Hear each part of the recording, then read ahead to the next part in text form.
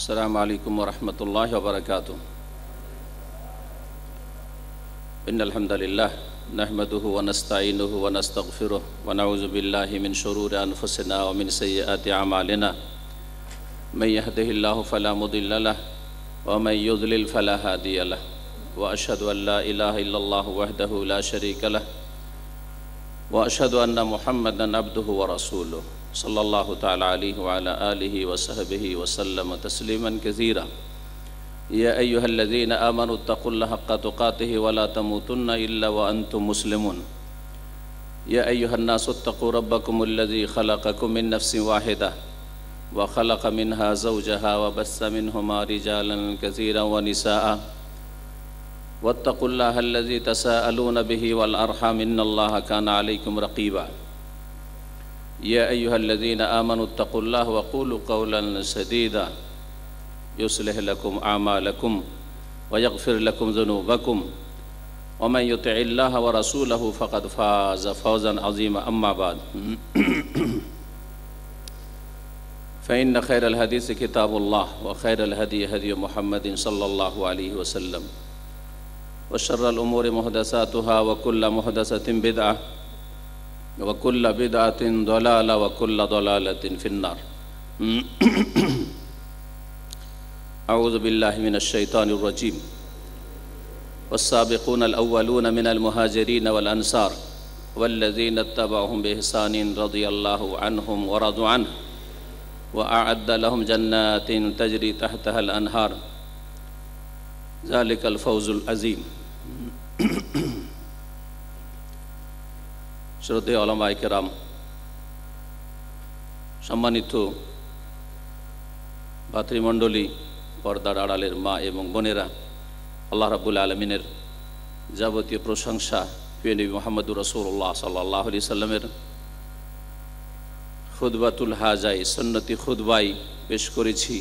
আর তারপরে শুকরিয়া আদায় করি আপনাদের সকলের, যারা এখানে বিভিন্ন স্থান থেকে, আরব আমিরাতের বিভিন্ন শহর থেকে অনেক কষ্ট করেই মহান আল্লাহ রাব্বুল আলামিনের কথা এবং তার প্রিয় রাসূল সাল্লাল্লাহু আলাইহি ওয়াসাল্লামের কথা শোনার জন্য এবং শুনে দুনিয়া আখিরাতের কল্যাণ লাভের জন্য, আল্লাহ রাব্বুল আলামিন সন্তুষ্টির মাধ্যমে দিন শিখতে হবে এই ফরজ আদায় করার মাধ্যমে, এবং সঠিক পথ সম্পর্কে জেনে সেই পথে চলতে হবে, সেই পথের দিকে অন্যদেরকে আহ্বান করতে হবে।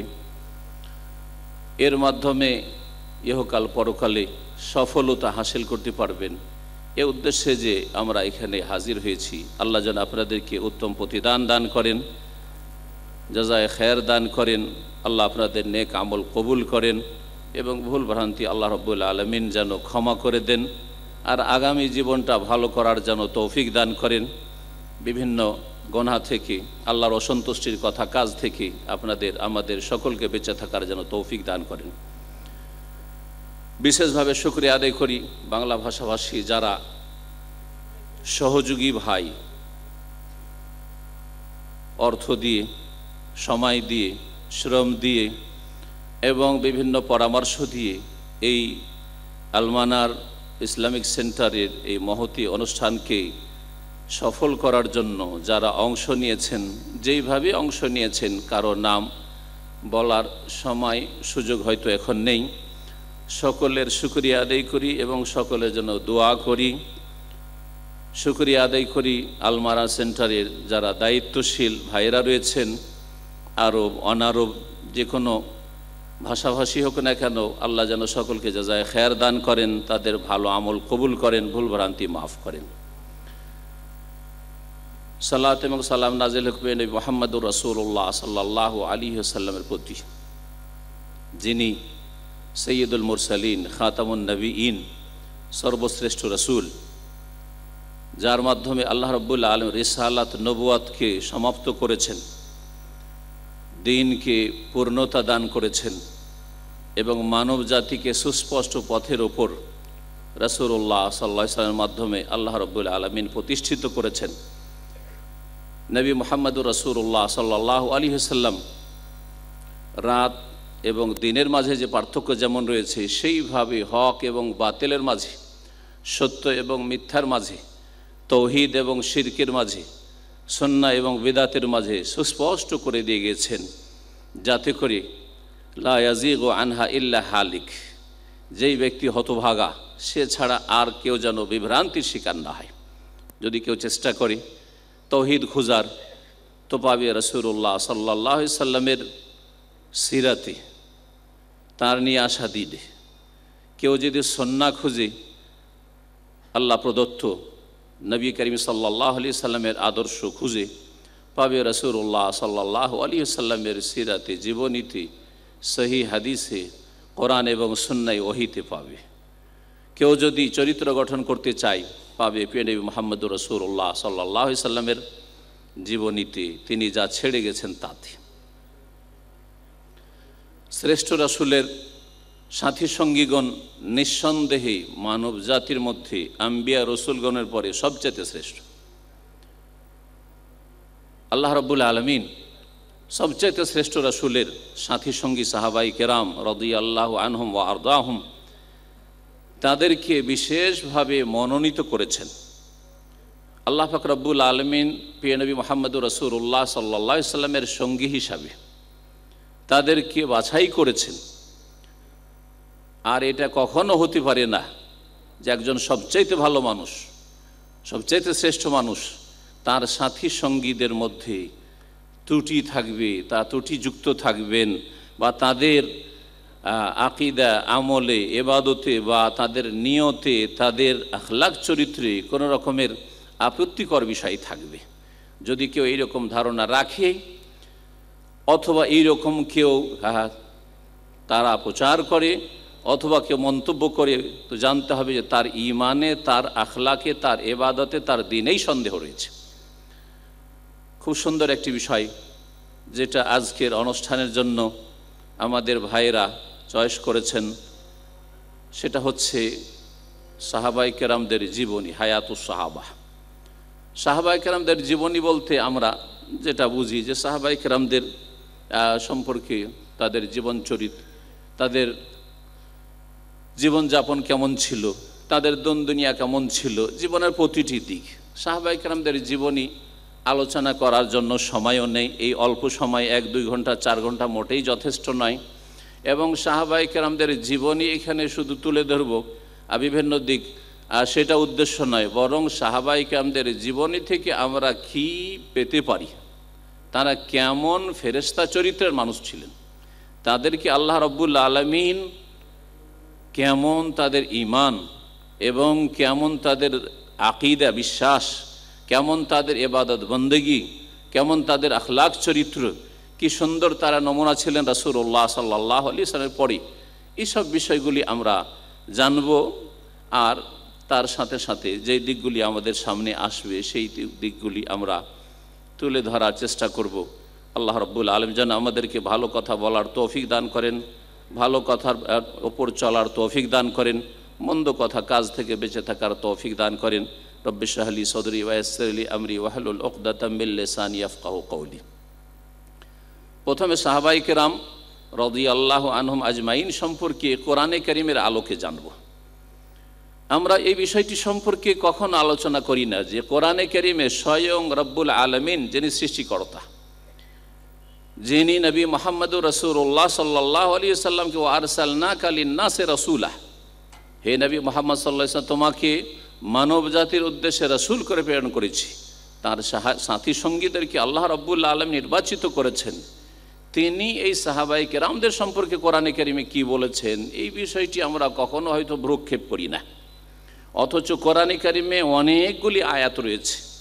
যদি আমি শুধু আয়াত নিয়ে আজকে সামান্য ওই আয়াতগুলির তাফসীর করে, বেশি করে নয়, সামান্য অল্প করে তাফসীর করে যদি শুধু আয়াত দিয়ে সাহাবায়ে কেরামদের সম্পর্কে আলোচনা করি, তাহলে আমাদের অন্তত কয়েক ঘন্টার প্রয়োজন রয়েছে। কিন্তু আমরা সবগুলি আলোচনা না করতে পারলেও বেশ কিছু আয়াত আপনাদের সামনে পেশ করব। এই আয়াতগুলি নিয়ে আমরা আলোচনা করব, যাতে করে কোরআনে কারীমের আলোকে, কালামুল্লাহর আলোকে, আল্লাহর বাণীর আলোকে নবী মুহাম্মদুর রাসূলুল্লাহ সাল্লাল্লাহু আলাইহি সাল্লামের সাহাবাই কেরামদের সম্পর্কে আমরা সঠিক ধারণা কায়েম করতে পারি এবং মহান আল্লাহ তাদেরকে যে সার্টিফিকেট দিয়েছেন, এই সার্টিফিকেট কোনো সংস্থা থেকে নয়। আজকাল মানুষের তৈরি করা বিভিন্ন সংস্থা থেকে কেউ সার্টিফিকেট পেলে, কোনো ব্যক্তি অথবা প্রতিষ্ঠান সার্টিফিকেট পেলে কত সুন্দর করে সাজিয়ে ঝুলিয়ে রাখা হয়। অফিস আদালতে, বিভিন্ন প্রতিষ্ঠানে দেখবেন আপনি যে বিভিন্ন সংস্থার পক্ষ থেকে প্রাপ্ত সার্টিফিকেটগুলো ঝুলিয়ে রাখা হয়। আমরা ব্যক্তিগত যেসব সার্টিফিকেট পাই সেগুলিকে কত সুন্দর করে আমরা সুরক্ষিত করে রাখি যে আমাকে এই সংস্থা অথবা ব্যক্তি সার্টিফিকেট দিয়েছে। এই সার্টিফিকেট কোনো মানুষের পক্ষ থেকে নয়, স্বয়ং রব্বুল আলামিন যিনি সৃষ্টিকর্তা, যিনি অন্তরের সমস্ত খবর রাখছেন, যিনি মানুষের বাহ্যিক অবস্থা, গোপন অবস্থা সব কিছুই সম্যকভাবে জ্ঞাত, যিনি আলেমুল গায়বি ওয়াশ শাহাদা, যিনি দৃশ্য অদৃশ্য সব কিছুই জানেন, যিনি সাহাবাই কেরামদের ঈমান, আকীদা, ইবাদত, আখলাক, জীবনের প্রতিটি ক্ষেত্রকে আল্লাহ ভালো করে জানছেন সবচেয়ে বেশি, তিনি সার্টিফিকেট দিয়েছেন রাসূলুল্লাহ সাল্লাল্লাহু আলাইহি সাল্লামের এই সাহাবাই কেরামগণকে। শুরু করি সেই আয়াতটি দিয়ে, যে আয়াতটি সূরা আলে ইমরানের 110 নম্বর আয়াত। মহান আল্লাহ সম্বোধন করছেন, কুনতুম খায়রা উম্মাহ উখরিজাত লিন-নাস তা'মুরুনা বিল মারুফ ওয়া তানহাউনা আনিল মুনকার ওয়া তু'মিনুনা বিল্লাহ। তোমরা সবচাইতে শ্রেষ্ঠ জাতি, তোমরা সবচাইতে শ্রেষ্ঠ উম্মত। তা'মুরুনা বিল মারুফ, কারণ তোমাদের মধ্যে তিনটি বৈশিষ্ট্য আছে। নবী মুহাম্মদুর রাসূলুল্লাহ সাল্লাল্লাহু আলাইহি ওয়াসাল্লামের সাহাবাই কেরামদেরকে প্রথম এই আয়াত দিয়ে সম্বোধন করা হয়েছে। এই আয়াত দিয়ে আমাদেরকে সম্বোধন করা হয়নি প্রথমে, অন্য যুগের মানুষদেরকে, মুসলিমদেরকে সম্বোধন করা হয়নি সরাসরি, বরং সরাসরি সম্বোধন করা হয়েছে কোরআন নাজেল হওয়ার জামানায় যে সব মুসলিম মুমিনরা ছিলেন, মুমিন মুমিনাত ছিলেন, তারা সাহাবাই কেরাম এবং সাহাবিয়াত রাদিয়াল্লাহু আনহুম আজমাইন, তাদেরকে আল্লাহ সম্বোধন করে বলছেন কুনতুম খায়রা উম্মাহ। আল্লাহ সার্টিফিকেট দিচ্ছেন তোমরা সবচাইতে শ্রেষ্ঠ জাতি। কেন? তোমাদের মধ্যে তিনটি বৈশিষ্ট্য আছে। তা'মুরুনা বিল মারুফ, কোথাও যদি দেখো ভালো কাজ হওয়ার প্রয়োজন, ভালো কথা বলার প্রয়োজন, কিন্তু ভালো কথা বলছে না, ভালো কথা আরও প্রতি আমল হচ্ছে না, তাহলে তোমরা ভালো কাজের জন্য নির্দেশ দেবে, উপদেশ দেবে। কোথাও অন্যায় কথা কাজ হচ্ছে, সেখানে বাধা দেওয়ার প্রয়োজন রয়েছে, এটা হচ্ছে দ্বীনি দায়িত্ব, সুতরাং সেখানে তোমরা অন্যায় কথা কাজে বাধা দেবে। ওয়া তু'মিনুনা বিল্লাহ, এবং তোমরা আল্লাহর প্রতি ঈমানদার হবে। এমন ঈমান যে ঈমান সাহাবাই কেরামদের শিরক মুক্ত ঈমান ছিল, বিদআত মুক্ত ঈমান ছিল, নেফাক কপটতা মুক্ত ঈমান ছিল, কুফরি মুক্ত ঈমান ছিল, ঈমান ভঙ্গকারী যেসব বিষয়াদি রয়েছে সেসব বিষয় মুক্ত ঈমান ছিল তাদের। আজকাল আমাদের অধিকাংশ মুসলিমদের ঈমান, কারো ঈমানে শিরকের সংমিশ্রণ রয়েছে, কারো জাতিগত ঈমান রয়েছে, জাতিগত হিসাবে তাদের ঈমান ইসলামের দাবি তো রয়েছে, কুফরি সংমিশ্রণ রয়েছে, কারো ঈমানে কপটতার সংমিশ্রণ রয়েছে, কারো ঈমানে বিদআতের সংমিশ্রণ রয়েছে। কিন্তু নবী মুহাম্মদুর রাসূলুল্লাহ সাল্লাল্লাহু আলাইহি সাল্লামের সাহাবাই কেরামদের ঈমান ছিল এ সমস্ত ভেজাল মুক্ত ঈমান। ওয়া তু'মিনুনা বিল্লাহ, আল্লাহ শ্রেষ্ঠ উম্মত বলে সম্বোধন করেছেন সাহাবাই কেরামদেরকে। আল্লাহ রাব্বুল আলামিন সাহাবাই কেরামদেরকে মধ্যমপন্থী উম্মত বলে আখ্যায়িত করেছেন। আর এই সম্বোধন প্রথম তাদেরকে করা হয়েছে, তারপরে সেখান থেকে আমরা ততটাই ভাগ পাবো যতটা তাতে অংশ নেব। আমরাও যদি এই শ্রেষ্ঠত্বের কাজ করি, এই মধ্যম পন্থায় চলি, তাহলে তাতে আমাদের অংশ রয়েছে। কিন্তু সর্বপ্রথম সম্বোধন করেছেন আল্লাহ রাব্বুল আলামিন সাহাবাই কেরাম রাদিয়াল্লাহু আনহুম আজমাইনকে। মহান আল্লাহ ইরশাদ করেছেন সূরা বাকারা আয়াত নম্বর 143-এ, ওয়া কাযালিকা জাআলনাকুম উম্মাতান ওয়াসাতা। আর শোনো, এইভাবে আমি হে মুসলিম জাতি তোমাদেরকে মধ্যমপন্থী উম্মত করেছি। যাদেরকে সম্বোধন করে কোরআনে কারীমের এই ওহী নাযিল হচ্ছে, আয়াত নাযিল হচ্ছে নবী মুহাম্মদুর রাসূলুল্লাহ সাল্লাল্লাহু আলাইহি সাল্লামের উপর। শুধু রাসূলুল্লাহ সাল্লাল্লাহু আলাইহি সাল্লামকে সম্বোধন নয়, তার সাথী সঙ্গীরা সেই সময়ের কোরআন নাযিল হওয়ার সময়ের উম্মত। ওয়াকাযালিকা জাআলনাকুম উম্মাতান ওয়াসাতা, এইভাবেই তোমাদেরকে আমি মধ্যমপন্থী উম্মত করেছি। মধ্যমপন্থী মানে বুঝতে হবে। আজকাল এই মধ্যম পন্থা নিয়ে অনেক বিভ্রান্তিও চলছে। প্রত্যেক মুসলিম নিজেকে মধ্যমপন্থী বলে। বিশেষ করে আজকাল যারা ইসলাম থেকে সরে গিয়ে নতুন নতুন ভাবে ব্যাখ্যা দিতে পারে, অথবা সবগুলির মাঝে সমঝোতা, শিরক বিদআতের কাছাকাছি, ওদের কাছাকাছিও থাকলাম, আর তারপরে তৌহিদের কিছু কথা বললাম, আর বললাম যে আমরা মধ্যমপন্থী, আমরা অত শক্ত ভাষায় বলি না, আর আমরা শিরকও করি না, কিন্তু দুটোরই কাছাকাছি, তৌহিদেরও কাছাকাছি, আর শিরকেরও কাছাকাছি, সুন্নাহরও কাছাকাছি, বিদআতেরও কাছাকাছি। আর নিজেদেরকে বলা হয় যে মধ্যমপন্থী। এরা না, এরা মধ্যমপন্থী নয়। মধ্যমপন্থী কারা, এটা যাচাই বাছাই করার জন্য আপনাকে ফিরে যেতে হবে নবী মুহাম্মদ রাসূলুল্লাহ সাল্লাল্লাহু আলাইহি ওয়াসাল্লামের সাহাবায়ে কেরামদের যুগে। ওই যুগের ঈমান ইসলাম যেমন ছিল, ওই যুগের আকীদা ইবাদত আখলাক যেমন ছিল, সেটা হচ্ছে মধ্যম পন্থা। ওই যুগের সাহাবায়ে কেরামরা যেমন ছিলেন তেমন যদি হতে পারেন, তাহলে আপনি মধ্যমপন্থী। মধ্যমপন্থী এই নয় যে আমরা যদি তৌহিদের কথা বলি তো না কঠোরতা হয়ে যাচ্ছে, সুন্নাতের কথা বলি তাহলে কঠোরতা হয়েছে, মধ্যম পন্থা হয় না। আমরা যদি শিরক সম্পর্কে বিরোধিতা করি অথবা শিরক সম্পর্কে বলি, সতর্ক করি, তাহলে মধ্যম পন্থা পরিপন্থী হয়ে যাচ্ছে। বিদআত থেকে সতর্ক করি তাহলে মধ্যম পন্থা বিরোধী হয়ে যাচ্ছে। না না, এরকম নাই। যদি আমরা নাস্তিকতা থেকে, অন্যান্য গুমরাহি থেকে, বেদিনী থেকে, বেনামাজি হওয়া থেকে সতর্ক করি, বা তাদের থেকে সতর্ক করি, বিভিন্ন সুন্নাতগুলি পালন করতে বলি, টাকনার উপরে কাপড় উঠাইতে বলি, তাহলে না না না, এটা কঠোরতা হয়ে যাচ্ছে। আজকাল এটা চলে না। দাঁড়িয়ে রাখতে বলা হলে না, এটা কঠোরতা হয়ে যাচ্ছে। মধ্যম পন্থা অবলম্বন করেন, যার ইচ্ছা রাখবে, যার ইচ্ছা রাখবে না, যার ইচ্ছা যেমন করে রাখবে। কেউ 1 ইঞ্চি রাখবে, কেউ সামান্য একটু রাখবে, কেউ একটু বড় রাখবে। আর এত বড় কেন দাঁড়িয়ে, তো বাড়াবাড়ি হয়ে যাচ্ছে না। মধ্যম পন্থা থেকে যেন বেরিয়ে গেল না, এইগুলো সংজ্ঞা মধ্যম পন্থা নয়। কারণ সাহাবায়ে কেরামরা এইরকম বিভ্রান্ত মধ্যমপন্থী ছিলেন না, এরা হচ্ছে বিভ্রান্ত মধ্যমপন্থী। ওয়াকাযালিকা জাআলনাকুম উম্মাতান ওয়াসাতা, সাহাবায়ে কেরামগণ কোরআন সুন্নাহ পুরোপুরি বাস্তবায়নকারী মধ্যমপন্থী উম্মত ছিলেন। আপনি কোরআন সুন্নাহ ওহীর বাস্তবায়ন করেন, তাহলে মধ্যমপন্থী হতে পারবেন। আপনার যেগুলি ছোটোখাটো সুন্নত মনে হচ্ছে, সেগুলিকে হেও না মনে করে, সেগুলিকে তুচ্ছ না মনে করে, সেগুলি পালন করা হচ্ছে মধ্যম পন্থা। আপনি শুধু বড় বড় কথা বলবেন আর ছোট বিষয়গুলিকে উপেক্ষা করবেন, এগুলো নিয়ে কেন কথা বলেন আপনারা? আর বলবেন যে মধ্যমপন্থী না, এটা মোটেই মধ্যম পন্থা নয়। সাহাবায়ে কেরামরা ওহীর বাস্তবায়নকারী উম্মতে ওয়াসাত ছিলেন, মধ্যমপন্থী উম্মত ছিলেন। লিতাকুনু শুহাদা আলান নাস, তোমরা অন্যান্য মানুষের ওপর সাক্ষী হবে। ওয়ায়াকুনা রাসূলু আলাইকুম শাহীদা, আর রাসূল সাল্লাল্লাহু আলাইহি ওয়াসাল্লাম তোমাদের ওপর সাক্ষ্য প্রদানকারী হবেন।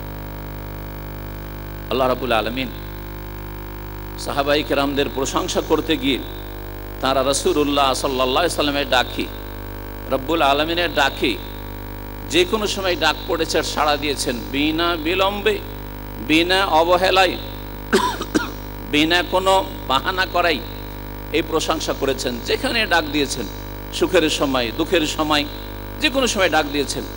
এই মর্মে সূরা আলে ইমরানের আয়াত নম্বর 172 থেকে 74 দেখতে পারেন। এখানে বলা হয়েছে ওহদ যুদ্ধের পরে সাহাবায়ে কেরাম ক্ষত বিক্ষত, ওহদ যুদ্ধ শেষ করে বাড়ি পৌঁছেছেন মাত্র, নবী মুহাম্মদুর রাসূলুল্লাহ সাল্লাল্লাহু আলাইহি ওয়াসাল্লাম বললেন যে দেখো, কাফেররা আবার ফিরে আসার জন্য চিন্তা ভাবনা করছে, যে আমরা ছেড়ে কেন আসলাম, বাকিটাও সাফ করে দিয়ে চলে আসতাম, মদিনায় কেন ঢুকলাম না আমরা? সুতরাং তারা ফিরে আসতে পারে, চলো এক্ষুনি, বাড়িতে ঢোকা যাবে না, বেরিয়ে পড়ো। নবী মুহাম্মদুর রাসূলুল্লাহ সাল্লাল্লাহু আলাইহি ওয়াসাল্লাম যখন ডাকলেন, এই ডাকে ওই অবস্থায় ক্ষত বিক্ষত, আহত, রক্ত ঝরছে, সাহাবায়ে কেরামগণ ডাকে সাড়া দিলেন। এই মর্মে প্রশংসা করছেন আল্লাহ পাক রব্বুল আলামিন, আল্লাযীনা ইসতাজাবু লিল্লাহি ওয়ার রাসূল মিন বাদি মা আসাবাহুমুল কারহু লিল্লাযীনা আহসানু মিনহুম ওয়াত্তাকাউ আজরুন আযীম। যারা আল্লাহর ডাকে সাড়া দিয়েছিল, রাসূলুল্লাহ সাল্লাল্লাহু আলাইহি ওয়াসাল্লাম ডাকে সাড়া দিয়েছিল, মিন বাদি মা আসাবাহুমুল কারহু, অথচ তার পূর্বেই তারা ক্ষত বিক্ষত হয়েছে, শরীর তাদের জখম হয়ে আছে। লিল্লাযিনা আহসানু মিনহুম, তাদের সৎকর্মশীলদের জন্য, ওয়াত্তাকাও, এবং তাদের যে তাকওয়ার জন্য আজরুন আজিম, মহাপুরস্কার রয়েছে।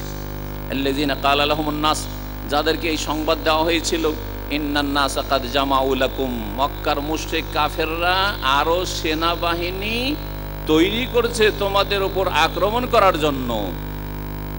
তাদেরকে ভয় দেখানো হয়েছিল, কিন্তু ফাজাদাহুম ঈমানা, তাদের ঈমান বৃদ্ধি পেয়েছিল। ওয়াকালু হাসবুনাল্লাহু ওয়া নি'মাল ওয়াকিল, এবং তারা বলেছিলেন যে আল্লাহ আমাদের জন্য যথেষ্ট এবং তিনি সর্বোত্তম কর্মবিধায়ক।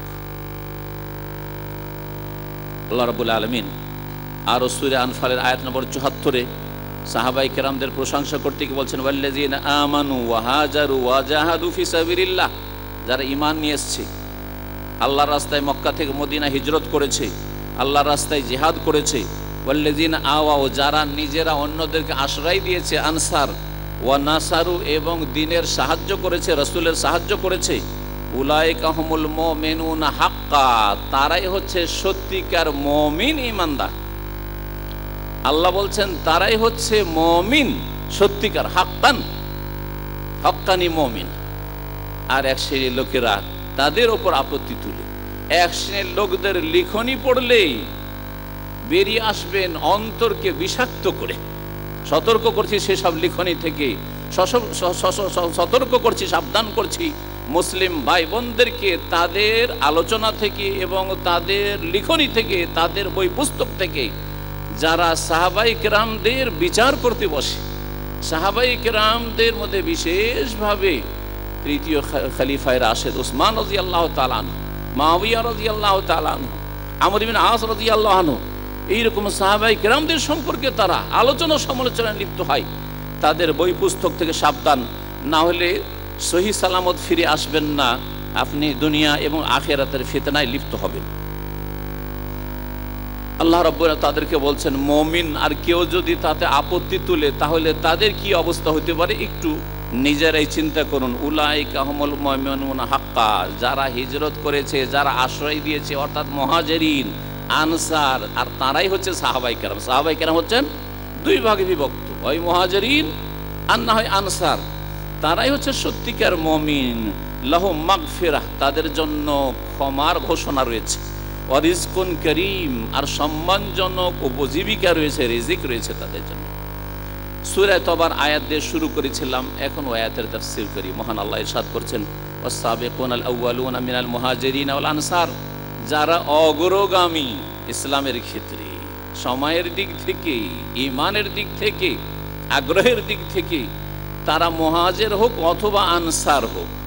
ওয়াল্লাযিনা তাবাউহুম বিইহসানিন, যদি মুহাজির আনসার না হতে পারেন তাহলে তাদের অনুসারী যদি হতে পারেন নিষ্ঠার সাথে, তাহলে এই দলে শামিল হতে পারবেন। আল্লাহ যেন আমাদের সকলকে সেই দলে শামিল হওয়ার তৌফিক দান করেন। আশা করি আমার কথা বুঝতে পেরেছেন। হয় মুহাজিরিন আর না হয় আনসার। আর সেই যুগ আর নেই, সেই যুগ শেষ হয়ে গেছে, সাহাবায়ে কেরামদের জামানা শেষ হয়ে গেছে।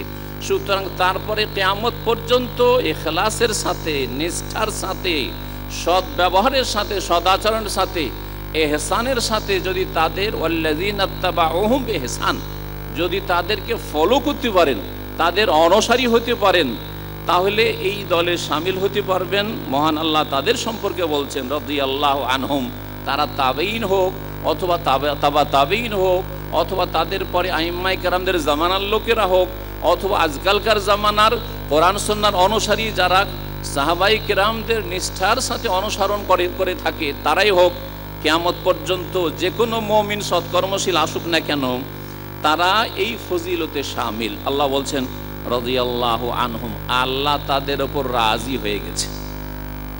আল্লাহ রাজি হয়ে গেছে। আর আপনি যদি রাজি না হইতে পারেন, অসন্তুষ্ট থাকেন, না আপত্তি রয়েছে, না এইরকমটা কেন হইল, তাহলে আপনি আল্লাহর ফয়সালাতে অসন্তুষ্ট।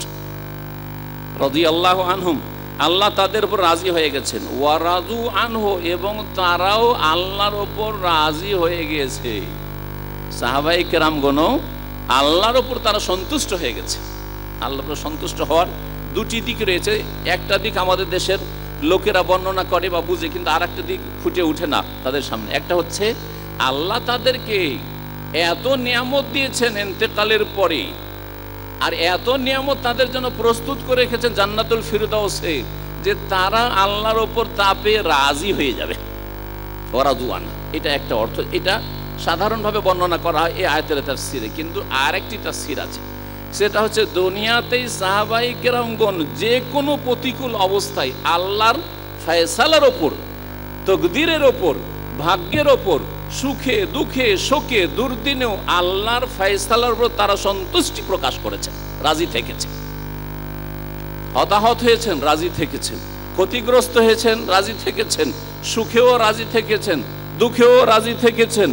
যে কোনো অবস্থায় আল্লাহর ফয়সালায় রাজি থেকেছেন। এটা একটি এমন গুণ যেটা আজকাল মুসলিম সমাজের পাওয়া যায় না বললে ভুল হবে না। আপনাকে যখন আল্লাহর নিয়ামত দেন খুব খুশি কিন্তু আল্লাহর উপর, তাই না? খুব খুশি যে আল্লাহ আমাকে অনেক কিছু দিয়েছে, আল্লাহ আমাকে ধন দিয়েছে, জন দিয়েছে, সুখ দিয়েছে, শারীরিক সুস্থতা দিয়েছে।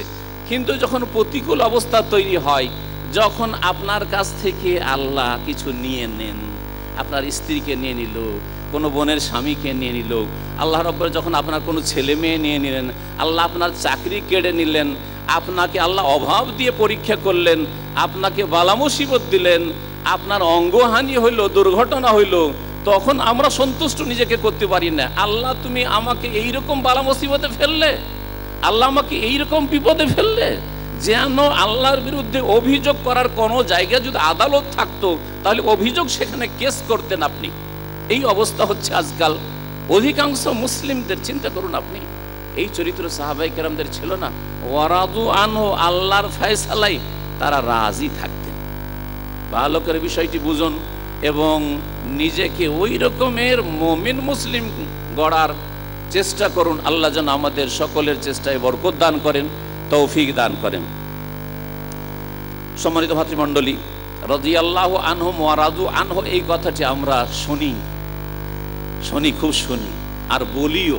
সাহাবায়ে কেরাম সম্পর্কে রাদিয়াল্লাহু আনহুম ওয়া আরদাহুম বলি, আমরা শুনিও, আর কোরআনের আয়াতও তেলাওয়াত করি, কিন্তু আমরা সেটার প্র্যাকটিক্যাল করি না, তার বাস্তবায়ন করি না। এই বাস্তবায়ন করতে হবে। লাকাদ কানা লাকুম ফি রাসূলিল্লাহি উসওয়াতুন হাসানা, যেমন রাসূলুল্লাহ সাল্লাল্লাহু আলাইহি সাল্লামের মাঝে আমাদের জন্য উত্তম আদর্শ রয়েছে, তেমনি রাসূলুল্লাহ সাল্লাল্লাহু আলাইহি সাল্লামের পরে তার সাহাবায়ে কেরামদের জামাত, এটি হচ্ছে সত্যের মাপকাঠি। প্রত্যেক ব্যক্তি ভুলের ঊর্ধ্বে নয়। ছোটখাটো ভুল হয়ে যেতে পারে, এক এক ব্যক্তি, এক এক সাহাবী, কেউ ভুলের ঊর্ধ্বে নয়, মাসুম না, আম্বিয়া রসুলগণ ছাড়া। কিন্তু সাহাবায়ে কেরামদের জামাত হিসাবে এই জামাত হচ্ছে মাসুম জামাত, ভুলের ঊর্ধ্বে। এই কথাটি নিয়ে আমাদের দেশে খুব মাজা ঘষা হয়। সাহাবায়ে কেরামরা সত্যের মাপকাঠি কিনা, সাহাবায়ে কেরামরা হকের মাপকাঠি কিনা, সাহাবায়ে কেরামরা মাসুম কিনা, এই কথাটি উঠছে। আর এই বলতে গিয়ে নানা ভাষা, নানা মত দেখা যায়। একদল বলেন না না না, ভুলের ঊর্ধ্বে নয়, আর এক দল বলেন না না, তারা মাসুম। আর হক হচ্ছে এই দুটোর মাঝামাঝি। যদি এক একজনকে ধরেন ব্যক্তি পর্যায়ে, তাহলে ব্যক্তি পর্যায়ে একজন দুজন সাহাবায়ে কেরামের ভুল হতে পারে। চোরের ঘটনা কি সাহাবায়ে কেরামের জামানায় ঘটে নাই? ঘটেছে, কিন্তু এক দুটি ঘটেছে। ব্যভিচারের ঘটনা এক দুটো ঘটেছে। কোনো ভুল ভ্রান্তি দুটো চারটা হয়েছে, কোনো অপরাধ হয়েছে দুটো চারটা হয়েছে, কোনো ক্ষেত্রে ভুল করে দিয়েছেন, হয়েছে, মাঝে মধ্যে ভুল হয়েছে। কেউ ভুলের ঊর্ধ্বে নয় আম্বিয়া রসুলগণ ছাড়া। আম্বিয়া রসুলগণদের কাছে ওহী আসে, শুধু ওহীর মাধ্যমে তাদেরকে সতর্ক সাবধান করে দেওয়া হয়। কোথাও ভুল পদক্ষেপ হলে সংশোধনের ব্যবস্থা আছে, কিন্তু সাহাবায়ে কেরামদের কাছে তো ওহী আসে। এক এক ব্যক্তিকে মাসুম বলবেন না, কিন্তু উম্মত হিসাবে সাহাবায়ে কেরামদের জামাত হিসাবে জামাতুস সাহাবা, এই জামাত হচ্ছে মাসুম। প্রিয় মুহাম্মদ রাসূলুল্লাহ সাল্লাল্লাহু আলাইহি ওয়াসাল্লামের একটি হাদিস রয়েছে, ইন্না উম্মতি লা তাজতামিউ আলা দালালাহ, নিশ্চয়ই আমার উম্মত গুমরাহির ওপর এক হতে পারে না। এখন পর্যন্ত আমরা 5টি আয়াত সাহাবায়ে কেরাম সম্পর্কে আলোচনা করেছি। আমার কাছে 12টি আয়াত আছে, এতে 1 ঘন্টা পার হয়ে যাবে। তো হয়তো সবগুলি আয়াত আলোচনা না করে আমরা কিছু হাদিসের কথা, কিছু আইম্মায়ে কেরামদের উক্তি আলোচনা করব ইনশাআল্লাহ। আলোচনায় ছিলাম সূরা তওবার আয়াত নম্বর 100। আল্লাহ রাব্বুল আলামিন মুহাজিরিন আনসার তাদের প্রশংসা করতে গিয়ে বলছেন, এবং তাদের যারা সত্যিকার অনুসারী তাদের রাদিয়াল্লাহু আনহুম ওয়া রাদওয়ান, আল্লাহ তাদের উপর রাজি হয়ে গেছেন এবং তারা আল্লাহর উপর রাজি হয়ে গেছেন। ওয়া আ'আদ্দা লাহুম জান্নাত, তাদের জন্য বহু বাগান বিশিষ্ট জান্নাত তৈরি করে রেখেছেন। তাজরি তাহতাহাল আনহার, যার নিম্নদেশে বহু নহর প্রবাহিত রয়েছে। খালিদিনা ফিহা আবাদা, সেখানে তারা চিরস্থায়ী হবে। যালিকাল ফাউজুল আযীম, আর এটি হচ্ছে মহা সাফল্য। মহা সাফল্য এই নয় যে দুনিয়ার ক্ষেত্রে আপনি কত ওপরে পৌঁছিতে পেরেছেন, দুনিয়ায় কত খ্যাতি লাভ করতে পেরেছেন বা কত ক্ষমতা অর্জন করতে পেরেছেন। ফৌজুল আজিম, মহা সাফল্য হচ্ছে জান্নাত হাসিল করা। আল্লাহ যেন আমাদের সকলকে জান্নাতুল ফিরদৌস দান করেন। সাহাবাই কেরামদেরকে আল্লাহ জান্নাতি বলে, মুহাজিরিন আনসার সকলকে জান্নাতি বলে ঘোষণা করলেন আল্লাহ রাব্বুল আলামিন। জান্নাত তাদের জন্য তৈরি আছে আল্লাহ বললেন, আল্লাহ রাজি হয়ে গেছেন। এসব কথা আল্লাহর ঘোষণা। তারপরে সূরা ফাতহের আয়াত নম্বর 4 এবং 10, এই আয়াতগুলি সূরা আল ফাতহ, ইন্না ফাতাহনা লাকা ফাতহাম মুবিনা। এই সূরায় সাহাবায়ে কেরামদের সম্পর্কে বেশ কিছু আয়াত রয়েছে। আয়াত নম্বর 4 এবং 10 তুলে ধরব কিছুটা অংশ। আল্লাহ বলেন, হুয়াল্লাযী আনজালা সাকিনাতা ফি কুলুবিল মুমিনিন, আল্লাহ সেই সত্তা যিনি প্রশান্তি নাজিল করেছেন মুমিনদের অন্তরে। এই মুমিন যাদের কথা আলোচিত হচ্ছে তারা সাহাবায়ে কেরাম। হুদাইবিয়ার সময় সেখানে হাজির ছিলেন তারা, হুদাইবিয়ার সন্ধিতে। মক্কা সফরে যাচ্ছিলেন তারা, ওমরা করার জন্য বাধাপ্রাপ্ত হলেন। তাদের প্রশংসা এবং তাদের সাথী সঙ্গী সাহাবায়ে কেরাম মুহাজিরিন আনসারদের প্রশংসা করতে আল্লাহ বলছেন যে আল্লাহ তাদের অন্তরে প্রশান্তি নাজিল করেছেন। লিয়াজদাদু ঈমানাম মা ঈমানিহিম, যাতে করে তাদের ঈমানের সাথে আরো ঈমান বৃদ্ধি হয়। ওয়ালিল্লাহি জুনুদুস সামাওয়াতি ওয়াল আরদ, আকাশ এবং জমিনের সেনাবাহিনী আল্লাহর হাতে রয়েছে। ওয়া কানাল্লাহু আলিমান হাকীমা। তারপরে আয়াত নম্বর 10 এ আল্লাহ বলছে, ইন্নাল্লাযীনা ইউবাইউনাকা, হে নবী, যারা তোমার সাথে শপথ গ্রহণ করছে, তোমার কাছে এসে বায়াত করছে। নবী করিম সাল্লাল্লাহু আলাইহি ওয়াসাল্লামের সাথে বায়াত করছেন সাহাবায়ে কেরামগণ হুদাইবিয়ায়। কি জন্য? যে ওসমান রাদিয়াল্লাহু তাআলা আনহুকে বন্দী করা হয়েছে এবং একটি খবর গুজব রটেছে যে তাকে মক্কার কাফেররা হত্যাও করে দিয়েছে। এর প্রতিশোধ নিতে হবে এবং এর বিরুদ্ধে যা রাসূলুল্লাহ সাল্লাল্লাহু আলাইহি ওয়াসাল্লামের ফয়সালা হবে, হুকুম হবে, তা তারা করবেন। যারা এই বায়াত নিচ্ছে তোমার কাছে, ইন্নামা ইউবাইউন আল্লাহ, তারা আল্লাহর সাথে বায়াত করছে, আল্লাহর সাথেই তারা বায়াত করছে। ইয়াদুল্লাহি ফাওকা আইদিহিম, তাদের হাতের ওপর মহান আল্লাহর হাত রয়েছে। ইয়াদুল্লাহি ফাওকা আইদিহিম, এটি প্রশংসা সাহাবায়ে কেরামদের। এটি পীর ধারার পীর মুরিদের বায়াতের দলিল নয়। কোরআনের অপব্যাখ্যা করে, ওহীর ভুল ব্যাখ্যা করে, আর কোরআনের ভুল ব্যাখ্যা দিয়ে মানুষকে কিভাবে গোমরা করা হচ্ছে চিন্তা করুন। যে প্রেক্ষাপট কি, আর আলোচ্য বিষয় কি, তাদের উদ্দেশ্য কি, আর আপনাদের উদ্দেশ্য কি? আপনাদের উদ্দেশ্য হচ্ছে আপনাদের ধর্মীয় ব্যবসা, আর সাহাবায়ে কেরামদের উদ্দেশ্য ছিল আল্লাহর সন্তুষ্টি, পরকালের মুক্তি। তো এই বিষয়গুলি যাতে করে আমরা স্পষ্ট বুঝতে পারি, আল্লাহ যেন আমাদেরকে তৌফিক দান করেন। আরও আয়াত রয়েছে সূরাতুল ফাতহের আয়াত নম্বর 18, তাতে মহান আল্লাহ ইরশাদ করেছেন, লাকাদ রাদিয়াল্লাহু আনিল মুমিনিন, আল্লাহ সেই সব মুমিন মুসলিমদের উপর রাজি হয়ে গেছেন। ইয ইউবাইউনাকা তাহতাশ শাজার, হে নবী, যখন তারা বায়াত করেছিল গাছের নিচে, বড়ই গাছের নিচে বায়াত করেছিল, সেটা ছিল এই হুদাইবিয়ায়। আল্লাহর সন্তুষ্টির ঘোষণা আল্লাহ করে দিলেন। তারপরে বলছেন, ফাআলিমা মা ফি কুলুবিহিম, তাদের অন্তরের অবস্থা আল্লাহ জেনে গেছেন, আল্লাহ জানছেন তাদের অন্তরের অবস্থা। এই জন্য আল্লাহ রাজি, অগ্রিম রাজির ঘোষণা আল্লাহ করছেন, অগ্রিম সন্তুষ্টির ঘোষণা করছেন। আর এক শ্রেণীর পথভ্রষ্টরা জেনে নিল যে না, এরা নাকি, এদের মধ্যে ইসলামই ছিল না, আর এরা কেউ নাকি ইসলামই ছিল না, ইসলামের বাইরে চলে গেছে, এরা নাকি সমস্ত ফিতনার মূল, নাউজুবিল্লাহ। এই সব কথা ইসলামের নামে, ধর্মের নামে ছড়িয়ে আছে, আপনারা জানেন, যেগুলি থেকে সতর্ক সাবধান করছি। ফাআনজালাস সাকিনাতা ফি কুলুবি আলাইহিম, তাদের উপর আল্লাহ প্রশান্তি নাজিল করলেন। ওয়া আসাবাহুম ফাতহান করিবা, এবং তাদেরকে আসন্ন বিজয় দান করলেন। 6ষ্ঠ হিজরিতে হুদাইবিয়ার সন্ধি হইল, আর 8ম হিজরিতে মক্কা বিজয়, ফাতহে মক্কা হইল। যেদিকে আল্লাহ ইঙ্গিত করে বলছেন ওয়া আসাবাহুম ফাতহান করিবা, আসন্ন বিজয় তাদের জন্য রয়েছে। তারপরে আয়াত 8 নম্বর আয়াত আপনাদের সামনে পেশ করি, সূরাতুল ফাতহের আয়াত নম্বর 29। আল্লাহ পাক ইরশাদ করছেন, মুহাম্মাদুর রাসূলুল্লাহ ওয়াল্লাযীনা মাআহু আশিদ্দাউ আলাল কুফফারি রুহামাউ বাইনাহুম। মুহাম্মদ আল্লাহর রাসূল সাল্লাল্লাহু আলাইহি ওয়াসাল্লাম, ওয়াল্লাযীনা মাআহু এবং তার সাথে যারা রয়েছেন, সাহাবায়ে কেরাম, মুহাজিরিন, আনসার, যারা রয়েছেন সাহাবায়ে কেরামদের আল্লাহ প্রশংসা করছেন। আশিদ্দাউ আলাল কুফফার, এরা কাফেরদের ক্ষেত্রে শক্ত, কুফরির ক্ষেত্রে, শিরকের ক্ষেত্রে, গোমরাহির ক্ষেত্রে এরা শক্ত। আশিদ্দাউ আলাল কুফফার, কাফেরদের ক্ষেত্রে শক্ত কেন? এই জন্য শক্ত যে তারা আল্লাহর বিরোধী, আল্লাহর দ্বীন বিরোধী, আল্লাহ রাব্বুল আলামিনের সাথে শত্রুতা ঘোষণা করেছে। আল্লাহ যিনি সৃষ্টি করেছেন তাদেরকে, তাকে রব হিসাবে, তাকে মাবুদ হিসাবে মেনে নিতে তারা চায় না। সেই জন্য তারা এক্ষুনি যদি তারা আল্লাহকে রব হিসাবে মেনে নেয়, তাহলে তারা আমাদের ভাই। আল্লাহ বলছেন যে সাহাবায়ে কেরামদের চরিত্র হচ্ছে আশিদ্দাউ আলাল কুফফার, কাফেরদের ক্ষেত্রে তারা শক্ত, রুহামাউ বাইনাহুম এবং আপোষে তারা অত্যন্ত দয়াশীল, আপোষে অত্যন্ত দয়াশীল।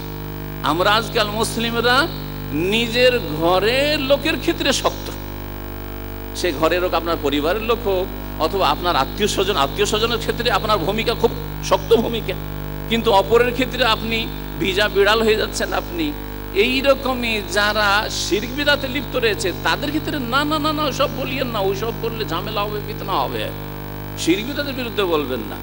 কিন্তু আপোষে ছোটখাটো মাসলা মাসাইলের ইখতিলাফ রয়েছে, ফিকহি ইখতিলাফ রয়েছে, সেই নিয়ে এত বাড়াবাড়ি যে একেবারে পর করে দিয়েছেন যেন এরা আমার মুসলিম উম্মার লোকই নাই।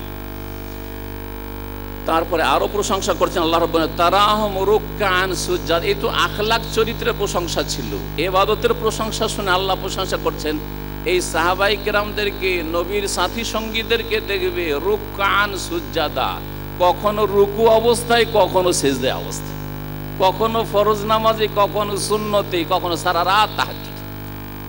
তাদের সম্পর্কে খুব সুন্দর ভাষা আইম্মায়ে কেরামগণ বলেছেন, অনেকেই সালাফগণ বলেছেন, রহবানুল লাইলি ওয়া ফুরসানুন নাহার, রাতের তারা ইবাদত গুজার হয়ে যেতেন, আর দিনে তারা রণক্ষেত্রের তারা যোদ্ধা হয়ে যেতেন, আল্লাহর রাস্তার যোদ্ধা। এই ছিল তাদের চরিত্র। আজকাল ভাগ করে দিয়েছি, যদি আপনি ইবাদত বন্দি করেন তো দুনিয়ার সাথে কোনো সম্পর্ক নেই, আর যদি দুনিয়ার সাথে সম্পর্ক থাকে তাহলে ইবাদতের সাথে কোনো সম্পর্ক নেই, ধর্মের সাথে কোনো সম্পর্ক নেই। জি, ভাগ করে দিয়েছি। দুনিয়াওয়ালারা দুনিয়া করতে আছে, আর ইবাদতকারীরা তাদের দৌড় মসজিদে সীমিত করে দিয়েছে। না, এটা ইসলাম নয়।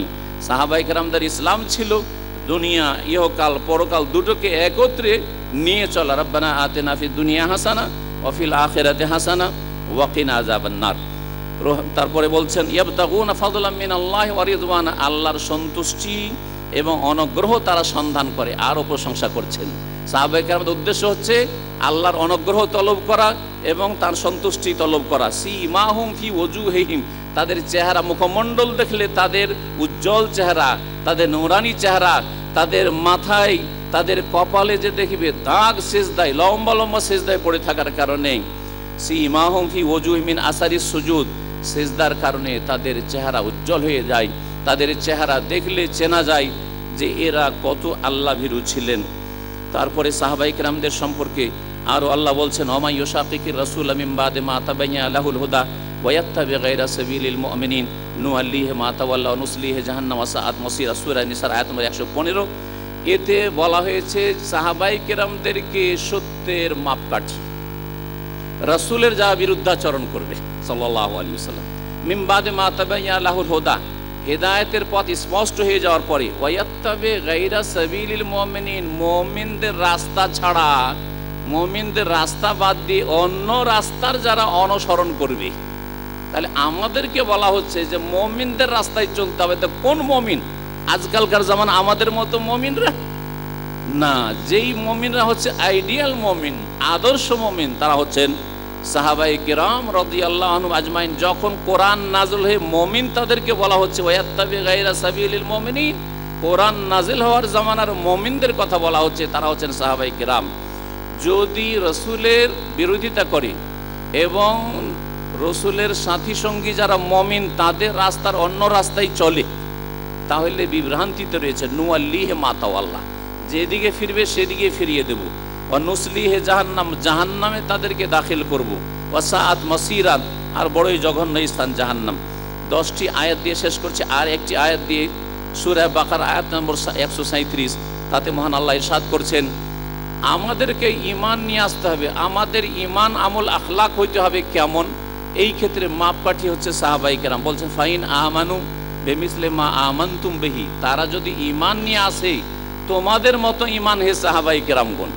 ফাইন আমানু, পরের লোকেরা যদি ঈমান নিয়ে আসে তোমাদের মতো ঈমান, তাহলে বোঝা গেল যে সাহাবায়ে কেরামদের জামানার যে ইসলাম ছিল সেই ইসলাম খুঁজতে হবে আপনাকে। সাহাবায়ে কেরামদের ইসলাম শিরক মুক্ত ইসলাম ছিল, বিদআত মুক্ত ইসলাম ছিল। প্রত্যেকটি মাসলা মাসাইলের ক্ষেত্রে তারা দলিল খুঁজতেন, দলিল ভিত্তিক ইসলাম ছিল। অন্ধ অনুকরণ ছিল না, অন্ধ ভক্তি ছিল না, বরং যে কোনো সমস্যায় রাসূলুল্লাহ সাল্লাল্লাহু আলাইহি সাল্লামের কাছ থেকে সমাধান খুঁজতেন। হয় কোরআনে কারীমের সমাধান খুঁজতেন, আর না পেলে রাসূলুল্লাহ সাল্লাল্লাহু আলাইহি সাল্লামের কাছে সমাধান খুঁজতেন। রাসূলুল্লাহ সাল্লাল্লাহু আলাইহি সাল্লামের ইন্তেকালের পরে সিনিয়র সাহাবাইদের কাছ থেকে জুনিয়র সাহাবায়ে কেরামরা সমাধান খুঁজতেন যে রাসূলুল্লাহ সাল্লাল্লাহু আলাইহি সাল্লাম থেকে আপনারা কি জেনেছেন।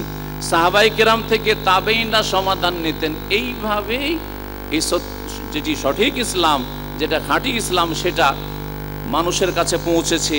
আর যুগের আবর্তন বিবর্তনে তাতে সংমিশ্রণ হয়েছে ভুলভ্রান্তির আর বিভ্রান্তির আর বাতিলের। আল্লাহ পাক যেন আমাদেরকে সেই পথে চলার তৌফিক দান করেন। বলছেন যদি তারা ঈমান নিয়ে আসে সাহাবায়ে কেরামদের তোমাদের মতো ঈমান, ফাকাদ ইহতাদাও, তাহলেই তারা হেদায়েত পাবে। তাহলে বোঝা গেল যে আপনার ইসলাম যদি সাহাবায়ে কেরামদের মতো ইসলাম হয় তাহলে আপনি হেদায়েত প্রাপ্ত। আর যদি আপনার ইসলামে বিদআত আছে, আপনার ইসলামে শিরক আছে, আপনার ইসলামে মাজারের খেদমতও আছে, আপনার ইসলামে আপনার এই রকম মেলা বিষয় রয়েছে যেগুলি বুঝতে পারছেন নবী সাল্লাল্লাহু আলাইহি ওয়াসাল্লামের সাহাবায়ে কেরাম জামানায় খুঁজে পাচ্ছেন না। এক কথায় খুব সহজ ভাষায় সংক্ষেপে বলবো, আপনি প্রত্যেকটি বিষয়কে মিলিয়ে দেখবেন যে নবীর জামানায় ছিল কি, সাহাবায়ে কেরামদের জামানায় ছিল কি। আমরা যে এই কাজগুলি করছি ধর্ম মনে করে নেকির আশায়, এই যে খতম বিভিন্ন খতমগুলি, খতমে খাজেগান আর বড় বড় খতমে ইউনুস আর অমুক খতম তমুক খতম, আর এই যে ওজিফা, আপনি কি মিলিয়ে কখনো দেখছেন না? চোখ বন্ধ করে করে যাচ্ছেন। তাদের মতো যদি ঈমান ইবাদত হয় তাহলে তো হেদায়েত পেলেন। আর যদি না হয় ওয়াইন তাওয়াল্লাউ, উল্টো দিকে যদি ফিরে যান সাহাবায়ে কেরামের পথ থেকে, তাহলে ফাইন্নামা হুম ফি শিকাক, ফাইন্নামা হুম ফি শিকাক, তারা বিরোধে রয়েছে। বিরোধ, আপোষের বিরোধে পড়ে কখনো বিরোধ মিটবে না, কখনো ইখতিলাফ মিটবে না, কখনো আপনাদের অন্তরের ফাটল দূর হবে না যতক্ষণ পর্যন্ত কোরআন সুন্নাহর কাছে ফিরে না আসবেন, ওহীর কাছে ফিরে না আসবেন, রাসূলুল্লাহ সাল্লাল্লাহু আলাইহি ওয়াসাল্লামের সিরাতের কাছে ফিরে না আসবেন, সাহাবায়ে কেরামদের আদর্শের কাছে না ফিরে আসবেন। ফাইন্নামা হুম ফি শিকাক ফাসায়াকফিকাহুমুল্লাহু ওয়াস সামিউল আলিম, আল্লাহ যথেষ্ট হবেন তাদের জন্য। আল্লাহ সব কিছু শুনছেন এবং জানছেন। এখানেই এখনকার মতো আলোচনা শেষ করছি। সালাতের পরে ইনশাআল্লাহ তাআলা আবার আমাদের আলোচনা কন্টিনিউ থাকবে। ওয়া সাল্লাল্লাহু ওয়া সাল্লাম আলা নবিয়িনা মুহাম্মদ ওয়া আলা আলিহি ওয়া সাহবিহি আজমাইন। আসসালামু আলাইকুম ওয়া রাহমাতুল্লাহি ওয়া বারাকাতুহু। বিসমিল্লাহির রহমানির রহিম। আলহামদুলিল্লাহি রাব্বিল আলামিন ওয়াস সালাতু ওয়াস সালামু আলা সাইয়্যিদিল মুরসালিন নবিয়িনা মুহাম্মদ ওয়া আলা আলিহি ওয়া সাহবিহি আজমাইন। আম্মা বা'দ। আউযু বিল্লাহি মিনাশ শাইতানির রাজীম। للفقراء المهاجرين الذين أخرجوا من ديارهم وأموالهم يبتغون فضلا من الله ورضوانه وينصرون الله ورسوله أولئك هم الصادقون والذين تبوأوا الدار والإيمان من قبلهم يحبون من هاجر إليهم ولا يجدون في صدورهم حاجة مما أوتوا ويؤثرون على أنفسهم ولو كان بهم خصاصة ومن يوق شح نفسه فأولئك هم المفلحون। সম্মানিত ব্রাদারান ইসলাম, আমরা আবার এশার সালাতের পরে আমাদের বিষয়বস্তু সম্পর্কে যে বাকি অংশটুকু রয়েছে, রাসূলুল্লাহ সাল্লাল্লাহু আলাইহি সাল্লামের সাহাবায়ে কেরাম গণ সম্পর্কে সে বিষয়টিকে আমরা পুরো করার চেষ্টা করব। আল্লাহ যেন তৌফিক দান করেন। কোরআন কারীমের আর দুটি আয়াত পেশ করব, তারপরে রাসূলুল্লাহ সাল্লাল্লাহু আলাইহি ওয়াসাল্লামের কিছু হাদিস শোনাবো আপনাদেরকে সাহাবায়ে কেরামদের সম্পর্কে। সূরা হাদীদের আয়াত নম্বর 10, মহান আল্লাহ ইরশাদ করছেন সাহাবায়ে কেরামদের সম্পর্কে, ওমা লাকুম আল্লা তুনফিকু ফি সাবিলিল্লাহ, তোমাদের কি হয়ে গেছে যে আল্লাহর রাস্তায় ব্যয় করো না, আল্লাহর রাস্তায় খরচ করার জন্য। আল্লাহর রাস্তায় খরচ করা হচ্ছে আল্লাহর দ্বীনের খেদমতে, আল্লাহর দ্বীনের খেদমত, সেটা যেইভাবে দ্বীনের খেদমত যখন হতে পারে, কোরআন এবং সুন্নাহর নির্ভেজাল দাওয়াতের খেদমতে, এবং তার সাথে সাথে গরিব দুঃখী অভাবী যারা দুর্গত তাদের জন্য খরচ করা হচ্ছে ফি সাবিলিল্লাহ। ওমা লাকুম আল্লা তুনফিকু ফি সাবিলিল্লাহ, তোমাদের কি হয়ে গেছে যে তোমরা আল্লাহর রাস্তায় ব্যয় করো না। ওয়ালিল্লাহি মিরাসুস সামাওয়াতি ওয়াল আরদ, অথচ আকাশসমূহ এবং জমিনের উত্তরাধিকার একমাত্র আল্লাহ। লা ইয়াস্তাবি মিনকুম মান আনফাকা মিন ক্বাবলিল ফাতি ওয়া কাতাল, মক্কা বিজয়ের পূর্বে যারা ব্যয় করেছে আল্লাহর রাস্তায় এবং জিহাদ করেছে তারা অন্যদের সমান নয়। যারা মক্কা বিজয়ের পূর্বে ঈমান নিয়ে এসছে এবং আল্লাহর রাস্তায় ব্যয় করেছে তারা আর অন্যরা সমান নয়।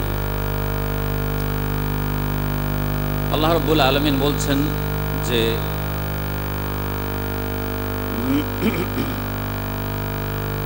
লা ইয়াস্তাবি মিনকুম মান আনফাকা মিন ক্বাবলিল ফাতি ওয়া কাতাল উলাইকা আযামু দারাজাতাম মিনাল্লাযিনা আনফাকু মিন বাদ, যারা মক্কা বিজয়ের আগে খরচ করেছে তারা যারা পরে খরচ করেছে দ্বীনের রাস্তায়, যারা পরে দ্বীনের জন্য কোরবানি দিয়েছে তাদের তুলনায় মর্যাদার ক্ষেত্রে ওপরে।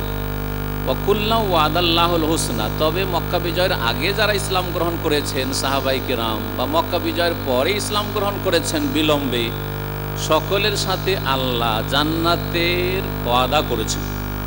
আল হুসনা হচ্ছে আল জান্নাহ, কল্যাণের ওয়াদা আল্লাহ রাব্বুল করেছেন। আল্লাহর প্রতিশ্রুতি রয়েছে সাহাবায়ে কেরাম তারা প্রথম দিকে ইসলাম গ্রহণ করুক অথবা শেষকালে ইসলাম গ্রহণ করুক, সকলের সাথে আল্লাহর কল্যাণের ওয়াদা রয়েছে। আর সবচেয়ে বড় কল্যাণ হচ্ছে আল জান্নাহ লিল্লাযিনা আহসানুল হুসনা ওয়া জিয়াদা, যারা সৎকর্মশীল তাদের জন্য আল হুসনা রয়েছে, জান্নাত রয়েছে, ওয়া জিয়াদা এবং বোনাস রয়েছে, তা হচ্ছে মহান আল্লাহর দর্শন বা সাক্ষাৎ। আল হুসনা হচ্ছে জান্নাত। সূরা হাশরের আয়াত নম্বর 8, 9, 10 এগুলি অত্যন্ত গুরুত্বপূর্ণ প্রত্যেকটি আয়াত। এই দিয়ে আয়াতগুলি আমরা শেষ করছি, আরও বেশ কিছু আয়াত রয়েছে। তারপরে বিশেষ বিশেষ সাহাবায়ে কেরাম, আবু বকর সিদ্দিক রাদিয়াল্লাহু তাআলা আনহু সম্পর্কে, আয়েশা রাদিয়াল্লাহু তাআলা আনহা সম্পর্কে কোরআনে কারীমের আয়াত রয়েছে, যেদিকে আর যাচ্ছি না। মুহাজিরিন এবং আনসারদের প্রশংসা আল্লাহ বলছে লিল ফুকারাইল মুহাজিরিন, যারা দরিদ্র মুহাজির, খালি হাতে মক্কা থেকে মদিনা হিজরত করে এসেছে। আল্লাযীনা উখরিজু মিন দিয়ারিহিম ওয়া আমওয়ালিহিম, যাদেরকে বিতাড়িত করা হয়েছে তাদের বাড়ি থেকে, তাদের ধন সম্পদ থেকে উৎখাত করা হয়েছে। ইয়াবতাগুনা ফাদলাম মিনাল্লাহি ওয়া রিজওয়ানা, তারা আল্লাহর অনুগ্রহ এবং সন্তুষ্টি কামনা করে। আল্লাহ সার্টিফিকেট দিচ্ছেন যে এরা আল্লাহর অনুগ্রহ এবং সন্তুষ্টি কামনা করে। ওয়ায়ানসুরুন আল্লাহ ওয়া রাসূলা, দ্বিতীয় সার্টিফিকেট হচ্ছে তারা আল্লাহ এবং তার রাসূলের সাহায্য করে, আল্লাহ এবং রাসূলের সাহায্য করে। উলাইকা হুমুস সাদিকুন, তৃতীয় সার্টিফিকেট হচ্ছে যে তারাই হচ্ছে সত্যবাদী, তারাই হচ্ছে সত্যবাদী। এখানে আরেকটি আয়াত বলে দিই যাতে করে আমাদের দেশের একটি বিভ্রান্তির নিরসন হবে। সেটা হচ্ছে আল্লাহ বলছেন ইয়া আইয়ুহাল্লাযীনা আমানুত্তাকুল্লাহ ওয়া কুনু মা'আস সাদিকিন, তোমরা আল্লাহকে ভয় করো মুমিন এবং সত্যবাদীদের সাথে হও। পীর ধরার অকাট্য দলিল বর্ণনা করতে গিয়ে কিছু কিতাব আছে, দেশে পাবে না, পীর ধরার অকাট্য দলিল। এই আয়াত নাকি অকাট্য দলিল পীরের মুরিদ হইতেই হবে, হয় পীর সাহেব বনতে হবে আর না হলে পীরের মুরিদ হইতে হবে। আল্লাহ কি এই পীরতন্ত্রকে সত্য বলেছেন, আর যারা পীর তাদেরকে সত্যবাদী বলেছেন? পীর মুরিদের ব্যবসায়ীদেরকে সত্যবাদী বলেছেন না সাহাবায়ে কেরামদেরকে সত্যবাদী বলেছেন? উলাইকা হুমুস সাদিকুন, একটু চিন্তা করে দেখুন এই আয়াতের সাথে ওই আয়াতকে মিলান। আল্লাহ বলছেন সাহাবায়ে কেরামদের তৃতীয় সার্টিফিকেট আল্লাহর পক্ষ থেকে উলাইকা হুমুস সাদিকুন, এরাই হচ্ছে সত্যবাদী। আর সেই আয়াতে বলছেন যে আয়াতটির ধারা অকাট্য দলিল হিসাবে অপব্যাখ্যা করা হচ্ছে, কোনো মাস সাদিকিন, তোমরা সত্যবাদীদের সাথে থাকো। তার মানে কার সাথে থাকো? পীরদের সাথে না সাহাবায়ে কেরামদের সাথে? সাহাবায়ে কেরামদের সাথে থাকো। সাহাবায়ে কেরামদের সাথে আকীদার ক্ষেত্রে থাকো, ইবাদতের ক্ষেত্রে থাকো, আখলাক চরিত্রের ক্ষেত্রে থাকো, হালাল হারামের যাচাই বাছাইয়ের ক্ষেত্রে থাকো, নামাজ পড়ার নিয়ম পদ্ধতি তরিকার ক্ষেত্রে থাকো, সুন্নতের পাবন্দির ক্ষেত্রে থাকো, বিদআত থেকে সতর্ক থাকার ক্ষেত্রে থাকো। সাহাবায়ে কেরামরা যেখান থেকে নামাজ শুরু করে সেখান থেকে নামাজ শুরু করো, যেখানে গিয়ে তাদের নামাজ সমাপ্ত হয়েছে সেখানে নামাজ শেষ করো। না মোনাজাত না হইলে, সম্মিলিত মোনাজাত না হইলে নামাজ অসম্পূর্ণ থাকলো। তো সাহাবায়ে কেরামদের নামাজ ছিল না। তাদের সাথে হইলে তাদের মতো নামাজ পড়তে হবে, তাদের সাথে হইলে তাদের আকীদা গ্রহণ করতে হবে, তাদের সাথে হইলে তাদের মতো দিনের ক্ষেত্রে মুখলিস হইতে হবে। আল্লাহর দিন আল্লাহর বান্দা পর্যন্ত পৌঁছাক, এটা আপনার মনের কামনা বাসনা এবং কাজের মাধ্যমে তার বাস্তবায়ন হইতে হবে। তারাই আল্লাহর দিন পৌঁছানোর জন্য এই পবিত্র স্থান মক্কা মদিনায় চিরকালের জন্য বাস করেননি। তারা সারা দুনিয়ার মানুষের কাছে এই দিন ইসলাম পৌঁছাবার চেষ্টা করেছে। কেউ পূর্বে, কেউ পশ্চিমে, কেউ উত্তরে, কেউ দক্ষিণে, কোথায় কোথায় চলে গেছে। সুতরাং যেখানে আল্লাহর বান্দারা আছে সেখানে দিনের দাওয়াত পৌঁছাতে হবে, কোরআন সুন্নাহর কথা পৌঁছাতে হবে। যেইভাবে হোক না কেন, যে কোনো মাধ্যম দিয়ে হোক না কেন, আপনি সরাসরি পারেন, কোনো মাধ্যম দিয়ে পারেন। এটা হচ্ছে সাহাবায়ে কেরামদের আদর্শ। এই ছিল 3টি সার্টিফিকেট সূরা হাশরের আয়াত নম্বর 8। আনসারদের সম্পর্কে বিশেষভাবে আয়াত শোনেন। তারপরে আয়াত নম্বর 9, মহান আল্লাহর সাথে বলছেন ওয়াল্লাযীনা তাবাওয়াউদ দারা ওয়াল ঈমান, যারা আশ্রয় নিয়েছে। আর দারা মানে দারুল মদিনা, মদিনায়, মদিনায় বসবাসকারী যারা আনসার, আগে থেকে মদিনায় বসবাস করতেন তারা। ওয়াল ঈমান, এবং ঈমানকে অন্তরে আশ্রয় দিয়েছে। নবী করিম সাল্লাল্লাহু আলাইহি সাল্লামের সাথে হজের মৌসুমে গিয়ে বায়াতে আকবায়ে উলা, বায়াতে আকবায়ে সানিয়া গিয়ে সেখানে বায়াত করে এসেছে, ইয়া রাসূলুল্লাহ, মক্কায় জায়গা হচ্ছে না, মক্কার লোকেরা আপনাকে মেনে নিতে পারছেন না, আপনি আসুন আমাদের কাছে, কি লাগবে আমরা সব কিছু দিয়ে আছি আপনার সাথে। তারা আশ্রয় নিয়েছিল মদিনায়, অর্থাৎ বসবাসকারী ছিল মদিনার, আর আশ্রয় দিয়েছিল অন্তরে ঈমান। কি আল্লাহ বলছেন, সার্টিফিকেট দিচ্ছেন আনসারী মুমিনদেরকে। তারপরে আল্লাহ বলছেন মিন ক্বাবলিহিম, এর পূর্বে, ইউহিব্বুনা মান হাজারা ইলাইহিম, এবং যারা তাদের কাছে হিজরত করে এসেছে তাদেরকে তারা ভালোবাসে। আনসারীরা হিজরতকারীদেরকে ভালোবাসত। আর আমরা আজকালকার মুসলিম রিফিউজিকে 50 বছর হয়ে গেল রিফিউজি মনে করি, রিফিউজিদেরকে আশ্রয় দিতে চাই না, রিফিউজিদেরকে ঠেলে দিতে চাই। হ্যাঁ, রিফিউজিদেরকে, যারা শরণার্থী তাদের শোষণ করতে চাই, তাদের লুটপাট করি। এই যদি মুসলিম চরিত্র হয় তাহলে আমাদের কি সম্পর্ক সাহাবায়ে কেরামদের সাথে আছে? ইউহিব্বুনা মান হাজারা ইলাইহিম, যারা ঈমানের সাথে হিজরত করে আসে ঈমান রক্ষা করার জন্য, ইসলাম রক্ষা করার জন্য, তাদেরকে তারা ভালোবাসে। ওয়ালা ইয়াজিদুনা ফি সুদুরিহিম হাজাতাম মিম্মা উতু, তাদেরকে যে পার্থিব সুখের সামগ্রী, ধন সম্পদ দেওয়া হয়েছে তাতে তাদের তেমন কোনো আগ্রহ নেই যে আমাদের কাছে কুক্ষিগত হোক, বরং সমান সমান আমাদের মুহাজির ভাইরাও নিয়ে নিক। মুহাজির ভাইরাকে সমান সমান ভাগ দিতেন। সাহাবায়ে কেরামরা হিজরত করে যখন মদিনায় আসলেন, মুহাজিরিনরা আনসারদের সাথে ভ্রাতৃত্ব স্থাপন করে দিলেন নবী করিম সাল্লাল্লাহু আলাইহি সাল্লাম। অমুক মুহাজির ব্যক্তি অমুক আনসারীর ভাই, মানে দোস্ত, আমাদের দেশে দোস্ত পাতাই, দোস্তালি পাতাই, এই ভাই, এই যে ভাই ভাইয়ের এই ভ্রাতৃত্বের সম্পর্ক স্থাপন করে দিলেন। সাহাবায়ে কেরামরা তাদেরকে অফার করলেন, আনসারীরা অফার করলেন যে আমাদের জমি আছে, খেজুর বাগান আছে, খেজুর বাগান অর্ধেক আপনি নেন, অর্ধেক আমার। ভিটে মাটি বাড়ি আছে, 2টো রুম আছে, একটা আপনার একটা আমার। এমনকি এক সাহাবী, তার 2 স্ত্রী, বলছে দেখো তুমি ভাই, তোমার স্ত্রী নেই, তুমি যুবক মানুষ, আমার 2টো স্ত্রী আছে, একটা স্ত্রী দিয়ে আমার প্রয়োজন হইতে পারে, সুতরাং আমি তালাক দিচ্ছি, ইদ্যত পার হয়ে যাক, তুমি তাকে বিয়ে করো। এইভাবে তারা অফার করেছেন।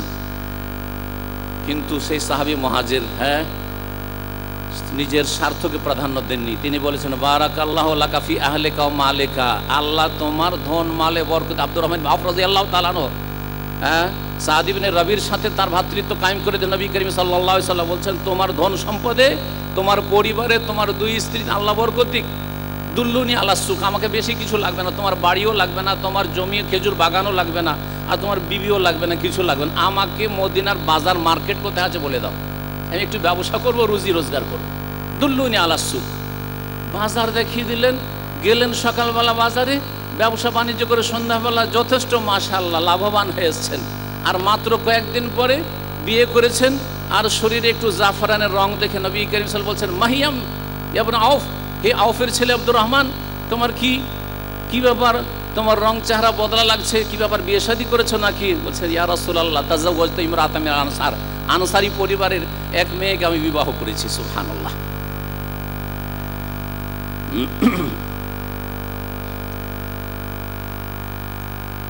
ওয়ায়ুসিরুনা আলা আনফুসিহিম ওয়ালাউ কানা বিহিম খাস, আল্লাহ সার্টিফিকেট দিচ্ছেন, তারা নিজেদের ওপর অন্যকে অগ্রাধিকার দেয়, অন্যকে প্রাধান্য দিয়ে থাকে। ওয়ালাউ কানা বিহিম খাসাসা, যদি তারা অনাহারে থাকুক না কেন, নিজে অনাহারে থেকে অন্যকে খাওয়ায়।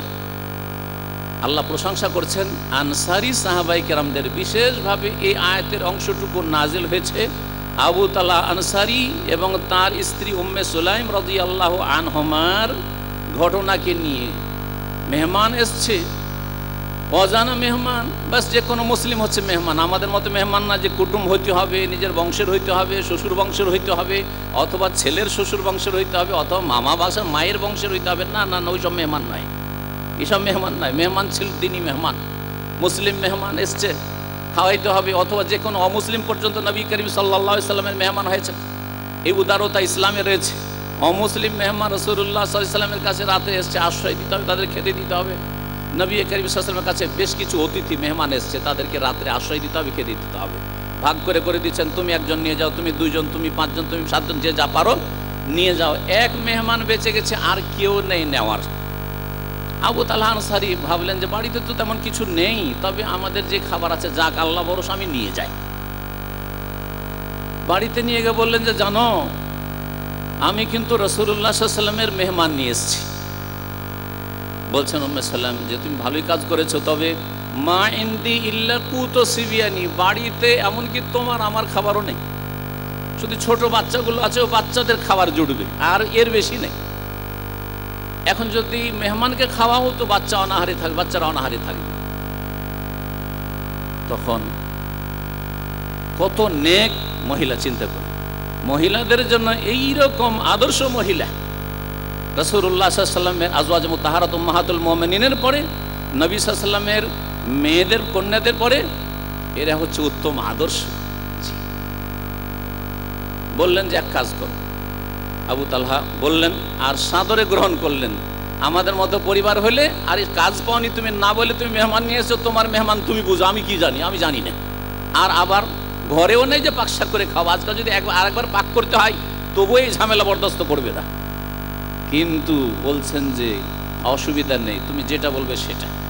সহিহ বুখারীতে হাদিস রয়েছে, বলছেন আবু তালহা স্ত্রীকে, নওয়ামিস সিবিয়া, বাচ্চাদেরকে শুয়ে দাও, ছেলে মেয়ে যারা আছে তাদেরকে ঘুম দিয়ে দাও, কোন রকম করে না খাওয়িয়ে ঘুম দিয়ে দাও অনাহার। আর তারপরে আরবদের প্রথা ছিল যে মেহমান মেজবান ছাড়া, মানে বাড়িওয়ালা ছাড়া একা খেতে বসবে না, খেতে বসবে না।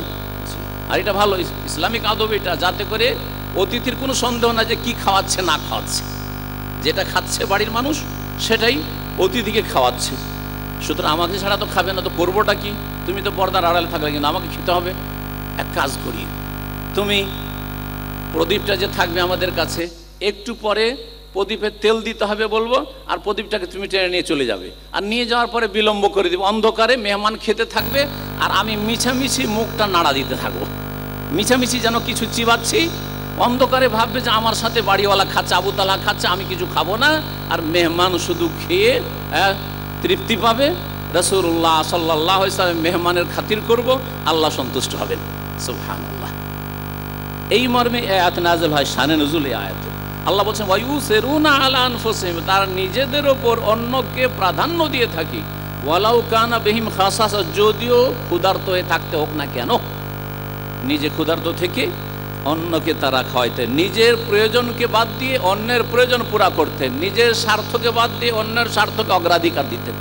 এ হচ্ছে নবী করিম সাল্লাল্লাহু আলাইহি সাল্লামের সাহাবায়ে কেরামদের চরিত্র। আল্লাহ রাব্বুল আলামিন স্বয়ং কোরআনে কারিমে তাদেরকে সার্টিফিকেট দিয়েছেন। এই জন্য তাদের জন্য দোয়া করতে বলেছেন। তাদের জন্য কি করতে বলেছেন? দোয়া করতে বলেছেন। তাদের ক্ষেত্রে অন্তরকে সাফ রাখতে বলেছেন। যাদের অন্তরে কালিমা আছে, বিদ্বেষ আছে, শত্রুতা আছে অথবা সমালোচনার মনোভাব আছে, তারা পথভ্রষ্ট। যারা এই দোয়া করে না, তারা সাহাবায়ে কেরামদের মর্যাদা বুঝে না, জানে না, অথবা তারা মর্যাদা দিয়ে থাকে না। তারপরে আয়াত নম্বর 10 সূরা হাসরের আল্লাহ বলছেন, তারপরে আল্লাহ বলছেন, ওয়াল্লাযীনা জাউ মিন বাদিহিম ইয়াকুলুনা রব্বানা ইগফির লানা ওয়া লিইখওয়ানিনা আল্লাযীনা সাবাকুনা বিল ঈমান ওয়া লা তাজআল ফী কুলুবিনা গিল্লাল লিল্লাযীনা আমানু রব্বানা ইন্নাকা রাউফুর রহিম। যারা পরে আসবে তারা এই সাহাবায়ে কেরাম, মুহাজিরিন, আনসার, তাদের জন্য বলবে, আল্লাহর কাছে দোয়া করবে, ইয়াকুলুনা রব্বানা ইগফির লানা, আল্লাহ আমাদেরকে মাফ করে দাও, ওয়া লিইখওয়ানিনা আল্লাযীনা সাবাকুনা বিল ঈমান, আর আমাদের ওই সব ভাই বোনদেরকে মাফ করে দাও, ক্ষমা করে দাও যারা আমাদের পূর্বে ঈমানের অবস্থায় চলে গেছেন। আর সবার আগে ঈমানের অবস্থায় উম্মতের যারা গিয়েছে দুনিয়া থেকে, রাসূলুল্লাহ সাল্লাল্লাহু আলাইহি সাল্লাম এবং তার সাথী সঙ্গী সাহাবায়ে কেরামগণ, তাদের জন্য এই দোয়া করা আল্লাহ স্বয়ং শিখিয়ে দিয়েছেন। রব্বানা ইগফির লানা ওয়া লিইখওয়ানিনা আল্লাযীনা সাবাকুনা বিল ঈমান ওয়া লা তাজআল ফী কুলুবিনা গিল্লাল লিল্লাযীনা আমানু। আর যারা মুমিন মুসলিম হয়েছে তাদের ক্ষেত্রে আমাদের অন্তরে কোনো বিদ্বেষ, কোনো শত্রুতা, কোনো কালিমা রাখিও না। আল্লাহ সাহাবায়ে কেরামরা সবচেয়ে খাঁটি মুমিন আম্বিয়া রাসূলগণের পরে, সুতরাং তাদের ক্ষেত্রে কোনো বিদ্বেষ, শত্রুতা, কালিমা অথবা কোনো রকম সমালোচনার মনোভাব, তারা এই করেছেন এবং তাদের ইখলাস নিয়ে সন্দিহান হওয়া, তাদের সম্পর্কে দুনিয়াদারির সন্দেহ করা, যে দুনিয়ার গরজ ছিল, দুনিয়ার জন্য তারা ক্ষমতার জন্য কোনো কিছু করেছেন, আপোষের দ্বন্দ্ব ছিল তাদের, ক্ষমতার দ্বন্দ্ব, এই সব কথা হচ্ছে এই আয়াতের পরিপন্থী। তাদের যদি ইখতিলাফ কখনো হয়ে থাকে, সেটা ইজতিহাদের ইখতিলাফ হয়েছে, বিষয় বুঝতে গিয়ে তাদের একজন হয়তো ঠিক করেছেন, আর একজন ভুলের শিকার হয়েছেন, কিন্তু কখনো এটা উদ্দেশ্য তাদের ছিল না যে আমি ক্ষমতাটা নেব তার কাছ থেকে। এই রকম যারা ধারণা রাখে বা এই রকম ব্যাখ্যা করে থাকে, তারা বিভ্রান্তির শিকার হয়েছে। ওয়ালা তাজআল ফী কুলুবিনা গিল্লাল লিল্লাযীনা আমানু রব্বানা ইন্নাকা রাউফুর রহিম। আশা করি এই দোয়াটি মুখস্থ করার চেষ্টা করবেন। এই দোয়াতে ভাগ পাবে প্রথম আম্বিয়া রসুলগণ, আমাদের পূর্বে ঈমানের অবস্থায় চলে গেছেন। তারপরে 2 নম্বরে ভাগ পাবেন সাহাবায়ে কেরামগণ, তারপরে তাবেঈন, তাবেঈন, আইম্মায়ে কেরাম, সমস্ত উলামা ইসলাম, এমনকি সাধারণ মুমিন মুমিনাত যারা আমাদের পূর্বে ঈমানের অবস্থায়, আমাদের বাপদাদা, পূর্বপুরুষ, আত্মীয় স্বজন যারাই গিয়েছে, আপনার বংশ হোক আর সারা বিশ্বের যে কোনো ভাষাভাষী হোক না কেন, তারা এই দুয়াতে আপনার ভাগ পাবে। রব্বানা ইগফির লানা ওয়া লিইখওয়ানিনা আল্লাযীনা সাবাকুনা বিল ঈমান ওয়া লা তাজআল ফী কুলুবিনা গিল্লাল লিল্লাযীনা আমানু রব্বানা ইন্নাকা রাউফুর রহিম। আল্লাহ যেন আমাদেরকে অন্তর সাফ করার তৌফিক দান করেন। কোরআনে কারীম নিয়ে যদি আরও আলোচনা করি তো সময় শুধু এই কোরআনে কারীম নিয়ে সাহাবায়ে কেরাম আলোচনায় শেষ হয়ে যাবে, আর সেদিকে না গিয়ে এখন রাসূলুল্লাহ সাল্লাল্লাহু আলাইহি ওয়াসাল্লামের হাদিস কিছু পেশ করি। একটি হাদিস বুখারী মুসলিমে রয়েছে, পেশ করি আপনাদের সামনে। রাসূলুল্লাহ সাল্লাল্লাহু আলাইহি ওয়াসাল্লাম সাহাবায়ে কেরামদের সম্পর্কে কি বলছেন। আব্দুল্লাহ মাসউদ রাদিয়াল্লাহু তাআলা বর্ণিত, বলছেন, খায়রুন নাসি কারনি, সবচাইতে শ্রেষ্ঠ মানুষ হচ্ছে আমার যুগের মানুষরা। খায়রুন নাসি কারনি, অন্য রিওয়ায়াত রয়েছে খায়রুল কুরুনে কারনি, সবচাইতে উত্তম যুগ বা উৎকৃষ্ট যুগ হচ্ছে আমার যুগ বা আমার যুগের লোকেরা। সুম্মাল্লাযীনা ইয়ালুন, তারপরে তার পরের যুগটা তাবেঈনদের যুগ, তারপরে তাবেঈন, সুম্মাল্লাযীনা, 3 বার বলেছেন। সাহাবায়ে কেরামদের যুগ, তাবেঈনদের যুগ, তাবেঈনের যুগ, এই 3টি যুগকে নবী করিম সাল্লাল্লাহু আলাইহি ওয়াসাল্লাম খায়রুল কুরুন, আর এই যুগের লোকদেরকে বলেছেন খায়রুন নাস, সবচাইতে উত্তম মানুষ, উৎকৃষ্ট মানুষ।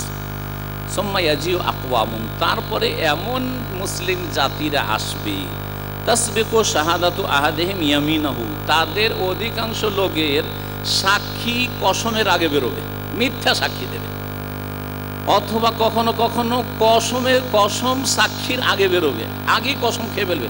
আল্লাহর কসম করে বলছি এটা আমার, আল্লাহর কসম করে বলছি এই লোক ঠিক করেছে, এই লোক ভুল করেছে, মিথ্যা সাক্ষী নিজের ক্ষেত্রে দেবে বা মিথ্যা সাক্ষী নিজের আত্মীয় স্বজনদের ক্ষেত্রে দিয়ে 9কে 6 করবে, হকওয়ালার হককে হরণ করবে। এই হচ্ছে অসৎ লোকদের চরিত্র, যারা আসবে এই 3টি স্বর্ণযুগের পরই। নবী করিম সাল্লাল্লাহু আলাইহি ওয়াসাল্লাম বলেছেন। এই হচ্ছে সাহাবায়ে কেরামের মর্যাদা, যা নবী সাল্লাল্লাহু আলাইহি ওয়াসাল্লামের মোবারক জবান থেকে বেরিয়েছে। আরেকটি বুখারী মুসলিমের হাদিস শোনায় আবু সাঈদ খুদরী রাদিয়াল্লাহু তাআলা আনহু বর্ণিত, নবী করিম সাল্লাল্লাহু আলাইহি ওয়াসাল্লাম বলেছেন, লা তাসুব্বু আসহাবি, তোমরা আমার সাথী সঙ্গীদেরকে গালমন্দ করিও না। নবী সাল্লাল্লাহু আলাইহি ওয়াসাল্লামের আশঙ্কা ছিল যে কিছু লোক এমন পয়দা হবে যারা বিভ্রান্ত হবে সাহাবায়ে কেরামদের ক্ষেত্রে।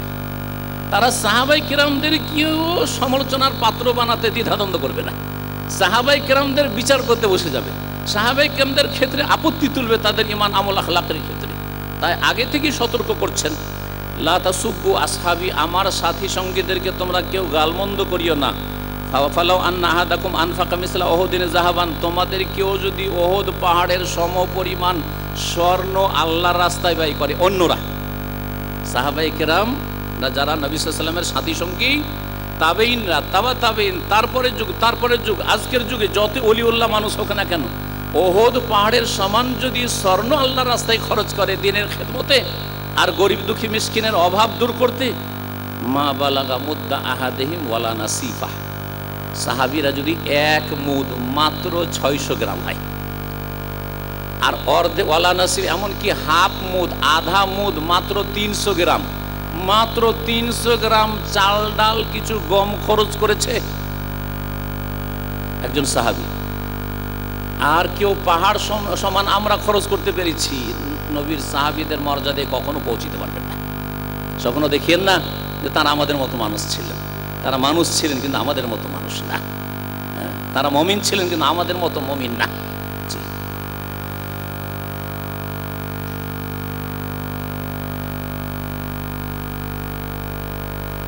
তারা যেমন আমাদের জন্য আদর্শ আখলাক চরিত্রের ক্ষেত্রে, তেমন সুন্নত বেদাতের ক্ষেত্রে অত্যন্ত তারা সজাগ ছিলেন। এই মর্মে তিরমিজিতে হাদিস রয়েছে, ইবনে আব্বাস রাদিয়াল্লাহু তাআলা আনহুমা একবার বলছেন, কিছু লোককে নবী সাল্লাল্লাহু আলাইহি ওয়াসাল্লামের কথা বলার সাথে তারা এই নয় যে নবী সাল্লাল্লাহু আলাইহি ওয়াসাল্লামের কথাকে বাদ দিয়ে আর কারো কথা নেব, কিন্তু কথায় কথায় হয়তো বলে ফেলেছেন যে আবু বকর রাদিয়াল্লাহু তাআলা এইরকম কথা বলেছেন, ওমর এইরকম কথা বলেছেন। বলছেন, ইউসুফ আনতানজিল আলিক হেজারাত মিনাস সামা, আমাকে খুব আশঙ্কা লাগছে যে তোমাদের উপর আকাশ থেকে পাথর না বর্ষিয়ে দেওয়া হয়, তোমাদেরকে পাথর দিয়ে ধ্বংস না করে দেওয়া হয়। আকুলু লাকুম কালা রাসূলুল্লাহ সাল্লাল্লাহু আলাইহি ওয়াসাল্লাম, তোমাদেরকে বলছি আল্লাহ রাসূল সাল্লাল্লাহু আলাইহি ওয়াসাল্লাম বলেছেন, ওয়া তাকুলুনা কালা আবু বকর ওমর, আর অমুক অমুক বলেছেন, নবীর সামনে অমুক অমুকের কথা পেশ করছো। তাহলে তারা অন্ধ অনুসরণ থেকে এবং কোরআন সুন্নাহর বিরোধিতা থেকে, নবীর আদর্শ বিরোধী কথা কাজ থেকে যতই বড় ব্যক্তিত্ব হোক না কেন, এই উম্মতের সবচেয়ে বড় ব্যক্তিত্ব রাসূলুল্লাহ সাল্লাল্লাহু আলাইহি ওয়াসাল্লাম পরে আবু বকর ওমর, তাদের কথা যদি সাহাবায়ে কেরামদের আদর্শ হচ্ছে রাসূলুল্লাহ সাল্লাল্লাহু আলাইহি ওয়াসাল্লামের নিয়ে আসা ওহীর সামনে পেশ না করা যায়, ওহী বিরোধী হলে, কোরআন বিরোধী হলে, সুন্নাহ বিরোধী হলে, হাদিস বিরোধী হলে পেশ করা যাবে না। তাইলে অন্য কোনো ইমাম আর বুজুর্গ আর আল্লাহওয়ালা এত বড় আল্লামা বলেছেন, এসব কথা কি দলিলের সামনে পেশ করা যাবে? যদি পেশ করেন তাহলে আপনি সাহাবায়ে কেরামদের আদর্শে বিশ্বাসী নন, আপনি অন্য কোনো পথে আছেন। তাওহীদকে আঁকড়ে ধরার ক্ষেত্রে কত তারা শক্ত ছিলেন। সাহাবায়ে কেরাম যারা নির্যাতিত, যাদের উপর জুলম অত্যাচার চলছিল, বেলাল রাদিয়াল্লাহু তাআলা আনহুকে বালিতে শুয়ে দেওয়া হয়তো মরুভূমিতে, আর তারপরে পাথর, বুকের পাথর চাপিয়ে দেওয়া হয়তো, ছাড়ো মোহাম্মদের দিন ছাড়ো। তিনি এক কথাই বলতেন, আহাদুন আহাদ, আহাদুন আহাদ, এক আল্লাহ, এক আল্লাহ ছাড়া আর কিছু না, এক আল্লাহ ছাড়া আর কিছু না, আমি এক আল্লাহ ছাড়া আর কিছু জানি না, আমাকে মেরে ফেলে দাও, শেষ করে দাও, কিন্তু আমি তৌহিদ ছাড়া ছাড়ব না। আহাদ, এ হচ্ছে তৌহিদ। সুতরাং তৌহিদের সাথে কারো সওদা চলবে না। তৌহিদে কিছু ত্রুটি করে সমঝোতা করবেন যে ঠিক আছে, এত তৌহিদ করলে কাজ হয় না, তৌহিদ এখনো বাদ দেন, অন্য কোনো আলোচনা আসেন যেটা আমাদের মাঝামাঝি ওরাও গ্রহণ করে আমরাও গ্রহণ করি, শুধু ফজিলত বয়ান করেন। এটা তো ইসলামের দাওয়াত না, এটা সাহাবায়ে কেরামদের দাওয়াত না, এটা সাহাবায়ে কেরামদের আদর্শ ছিল না। সহিহ বুখারীতে আরো হাদিস রয়েছে, আনাস বিন মালিক রাদিয়াল্লাহু তাআলা আনহু থেকে বর্ণিত, নবী করিম সাল্লাল্লাহু আলাইহি ওয়াসাল্লাম বলেছেন, আয়াতুল ঈমানে হুব্বুল আনসার, ঈমানের লক্ষণ হচ্ছে আনসারীদেরকে ভালোবাসা। আনসারীদেরকে ভালোবাসে তাহলে ঈমান আছে। ওয়া আয়াতুন নিফাকে বুগদুল আনসার, আর মুনাফিকির লক্ষণ হচ্ছে আনসারীদের সাথে বিদ্বেষ রাখা, শত্রুতা রাখা। আনসারীদের চাইতে বেশি মর্যাদা হচ্ছে মুহাজিরিনদের। এই জন্য কোরআনে কারীম আগে মুহাজির আর তারপরে আনসারদের কথা আল্লাহ বর্ণনা করেছেন। আনসারদের সাথে বিদ্বেষ রাখলে যদি মুনাফিকি হয়, তাহলে মুহাজিরিনদের সাথে আবু বকর, ওমর, উসমান, আলীর সাথে কেউ যদি বিদ্বেষ রাখে, যদি মুআবিয়া রাদিয়াল্লাহু তাআলা আনহুর সাথে কেউ বিদ্বেষ রাখে, কেউ আমর ইবনে আস রাদিয়াল্লাহু তাআলা আনহুর সাথে বিদ্বেষ রাখে, তাহলে কি সেটা নিফাক নয়? আল্লাহ যেন বুঝার তৌফিক দান করেন। আবু বুরদা বর্ণনা করছেন তার পিতা থেকে, বলছেন সাল্লাইনাল মাগরিব মা রাসূলিল্লাহ সাল্লাল্লাহু আলাইহি ওয়াসাল্লাম, আমরা মাগরিবের সালাত আদায় করলাম রাসূলুল্লাহ সাল্লাল্লাহু আলাইহি ওয়াসাল্লামের সাথে মসজিদে নববীতে। সুম্মা কুলনা, তারপরে বললাম যে বাড়ি আমাদের একটু দূরে, লাউ জালাসনা, বসে যাই, হাত্তা নুসাল্লি মাহুল ইশা, একবারই এশার সালাত নবী সাল্লাল্লাহু আলাইহি ওয়াসাল্লামের সাথে পড়ে বাড়ি যাব। কাল ফাজালাসনা ফাখারাজা আলাইনা, আমরা বসেই থাকলাম, নবী করিম সাল্লাল্লাহু আলাইহি ওয়াসাল্লাম বেরিয়ে আসলেন। ফাকাল, বললেন, মাজিল তুম হা হোনা, এখনো তোমরা এখানে বসে আছো? আরে মাগরিব পড়ে তোমরা বাড়ি যাওনি? কুল্লা ইয়া রাসূলুল্লাহ, তখন আমরা বললাম, হে আল্লাহ রসুল, সাল্লাইনা মাকাল মাগরিব, আমরা আপনার সাথে মাগরিব পড়লাম। সুম্মা কুলনা, তারপরে বললাম যে নাজলিসু, বসি, হাত্তা নুসাল্লিয়া মাকাল ইশা, আপনার সাথে এশার সালাত পড়ে তারপরে বাড়ি যাব। তাহলে আহসান, তুমি খুব ভালো কাজ করেছো। আও আসাবতুম, তোমরা ঠিক কাজ করেছো। কালা ফারাফা রাসা ইলা সামা ওয়া কানা কাসীরাম মিম্মা ইয়ারফাউ ওয়া কাসীরাম মিম্মা ইয়ারফাউ রাসা ইলা সামা, রাসূলুল্লাহ আকাশের দিকে চেয়ে দেখলেন। আর নবী সাল্লাল্লাহু আলাইহি ওয়াসাল্লাম অনেক কথা বলার সময় আকাশের দিকে তাকিয়ে বলতেন কোনো কথা, বা আকাশের দিকে তাকাতেন, ইঙ্গিত করতেন। নবী করিম সাল্লাল্লাহু আলাইহি ওয়াসাল্লাম নিজের মাথাটি আকাশের দিকে উঠালেন আর বললেন যে আন-নুজুমু আমানাতুন লিস-সামাই, এই তারকা রাজিগুলি হচ্ছে আকাশের জন্য নিরাপত্তা স্বরূপ, আকাশের জন্য নিরাপত্তা স্বরূপ। আকাশ পথে শয়তান যাওয়ার চেষ্টা করলে তাদেরকে আঘাত করা হয়, যদিও সেটা তারকার মতোই, সেটা এই তারকা নয়, কিন্তু সেগুলিকে বলা হয়েছে যে তারকার মতো, সেজন্য তারকা বলা হয়েছে। এছাড়াও আকাশের জন্য সুরক্ষা বা নিরাপত্তার ব্যবস্থা এই তারকাগুলি হইতে পারে, সেটা সায়েন্টিফিক বিষয় হইতে পারে, যেটা হয়তো আমরা জানি না, আল্লাহু আলাম। ফাইদা জাহাবাতিন নুজুম আতাস সামা মাতুআদ, যখন আকাশের তারকাগুলি ধ্বংস হয়ে যাবে, খসে পড়ে যাবে, তখন আকাশের সাথে যে প্রতিশ্রুতি করা হয়েছে যে কিয়ামত চলে আসবে, আসমান ধ্বংস হয়ে যাবে, সেটা চলে আসবে। অর্থাৎ ওয়াইদান নুজুম ও তুমেসাত, আল্লাহ কোরআনে বলেছেন, যখন তারকা আলোকহীন হয়ে যাবে, মানে কিয়ামতের পূর্বে তারকাগুলি খসে পড়ে যাবে, ইন্তাসারাত, এইসব হয়ে যাবে, আর তারপরে তখন সারা পৃথিবী এবং পৃথিবীতে যা কিছু আছে সমস্ত মানুষ সব কিছু ধ্বংস হয়ে যাবে। এই কথা বললেন রাসূলুল্লাহ সাল্লাল্লাহু আলাইহি ওয়াসাল্লাম। ওয়ানা আমানাতুন লি আসহাবি, আর আমি হচ্ছি আমার সাহাবায়ে কেরামদের জন্য নিরাপত্তা স্বরূপ। রাসূলুল্লাহ সাল্লাল্লাহু আলাইহি ওয়াসাল্লাম সাহাবীদের জন্য নিরাপত্তা স্বরূপ। আমি যতদিন আছি সাহাবায়ে কেরামদের ওপর কোনো রকমের বড় বালা মুসিবত আসবে না। কাফেরদের সাথে লড়াই হতে পারে, কিন্তু এমন কোন আসমানি গজব, জমিনি গজব, দুর্যোগ আর এইরকম ভূমিকম্প আর এরকম কিছু না কখনো আসবে না। আমি হচ্ছে আমার সাহাবায়ে কেরামদের জন্য নিরাপত্তা স্বরূপ। ফাইদা যাহাবতু, আমি যখন দুনিয়া থেকে চলে যাব, আতা আসহাবি মা ইউআদুন, আমার সাহাবায়ে কেরামদের ওপর সেসব বালা মুসিবত আসবে যেসবের প্রতিশ্রুতি করা আছে, মানে আল্লাহ যেসব করার ইচ্ছা করেছেন। ও আসহাবি আমানাতুন লি উম্মতি, আর আমার সাহাবায়ে কেরামরা আমার পুরো উম্মতের জন্য নিরাপত্তা স্বরূপ। ভালো করে বুঝুন, আমার সাহাবীরা আমার পুরো উম্মতের জন্য, কিয়ামত পর্যন্ত মানুষের জন্য, মুসলিমদের জন্য কি আমানাতুন, নিরাপত্তা স্বরূপ। সাহাবীরা যতদিন আছে এই উম্মতের ওপর আল্লাহর আযাব গজব আসবে না। আমার সাহাবায়ে কেরামগণ আমানাতুন লি উম্মতি, আমার উম্মতের জন্য হচ্ছে নিরাপত্তা স্বরূপ। ফাইদা যাহাবা আসহাবি আতা উম্মতি মা ইউআদুন, আমার সাহাবায়ে কেরামরা যখন দুনিয়া থেকে বিদায় হয়ে যাবেন, 110 হিজরিতে সাহাবায়ে কেরামদের সমাপ্তি ঘটেছে। সর্বশেষ সাহাবী আবু তুফাইল দৌসি রাদিয়াল্লাহু তাআলা, আবু হুরায়রার বংশের রাদিয়াল্লাহু আনহু আজমাইন, মক্কাতুল মুকাররমা ইন্তেকাল করেছেন, সর্বশেষ সাহাবী। এই 110 হিজরিতে সাহাবায়ে কেরামদের সমাপ্তি ঘটেছে তাবেঈনদের যুগ, শুধু তাবেঈন যুগ। তারপরে বড় বড় বিদআত প্রকাশ পেয়েছে, যদিও সাহাবায়ে কেরামদের যুগে আরও 2টি বিদআত প্রকাশ পেয়েছিল, কিন্তু আরও যেসব বিদআত রয়েছে সেসব বিদআত আর গুমরাহিগুলি উম্মতের, আর যে 73 একটি দলে বিভক্ত হবে মুসলিম জাতি, এসব সাহাবায়ে কেরামদের জামানার পরেই ঘটেছে। এই হাদিস যা স্পষ্ট করে, ফায়দা জাহাবা আসহাবি, যখন আমার সাহাবায়ে কেরাম দুনিয়া থেকে বিদায় হয়ে যাবেন, আতা উম্মতি মা ইউআদুন, আমার উম্মতের সাথে যা প্রতিশ্রুত হয়েছে তা চলে আসবে। সহিহ মুসলিমের হাদিস।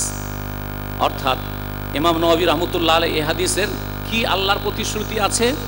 বিদআত এবং ধর্মের ক্ষেত্রে ফিতনা, এইরকমই দুনিয়ার ক্ষেত্রে কলহ বিবাদের ফিতনা, জুলম অত্যাচার, আর তারপরে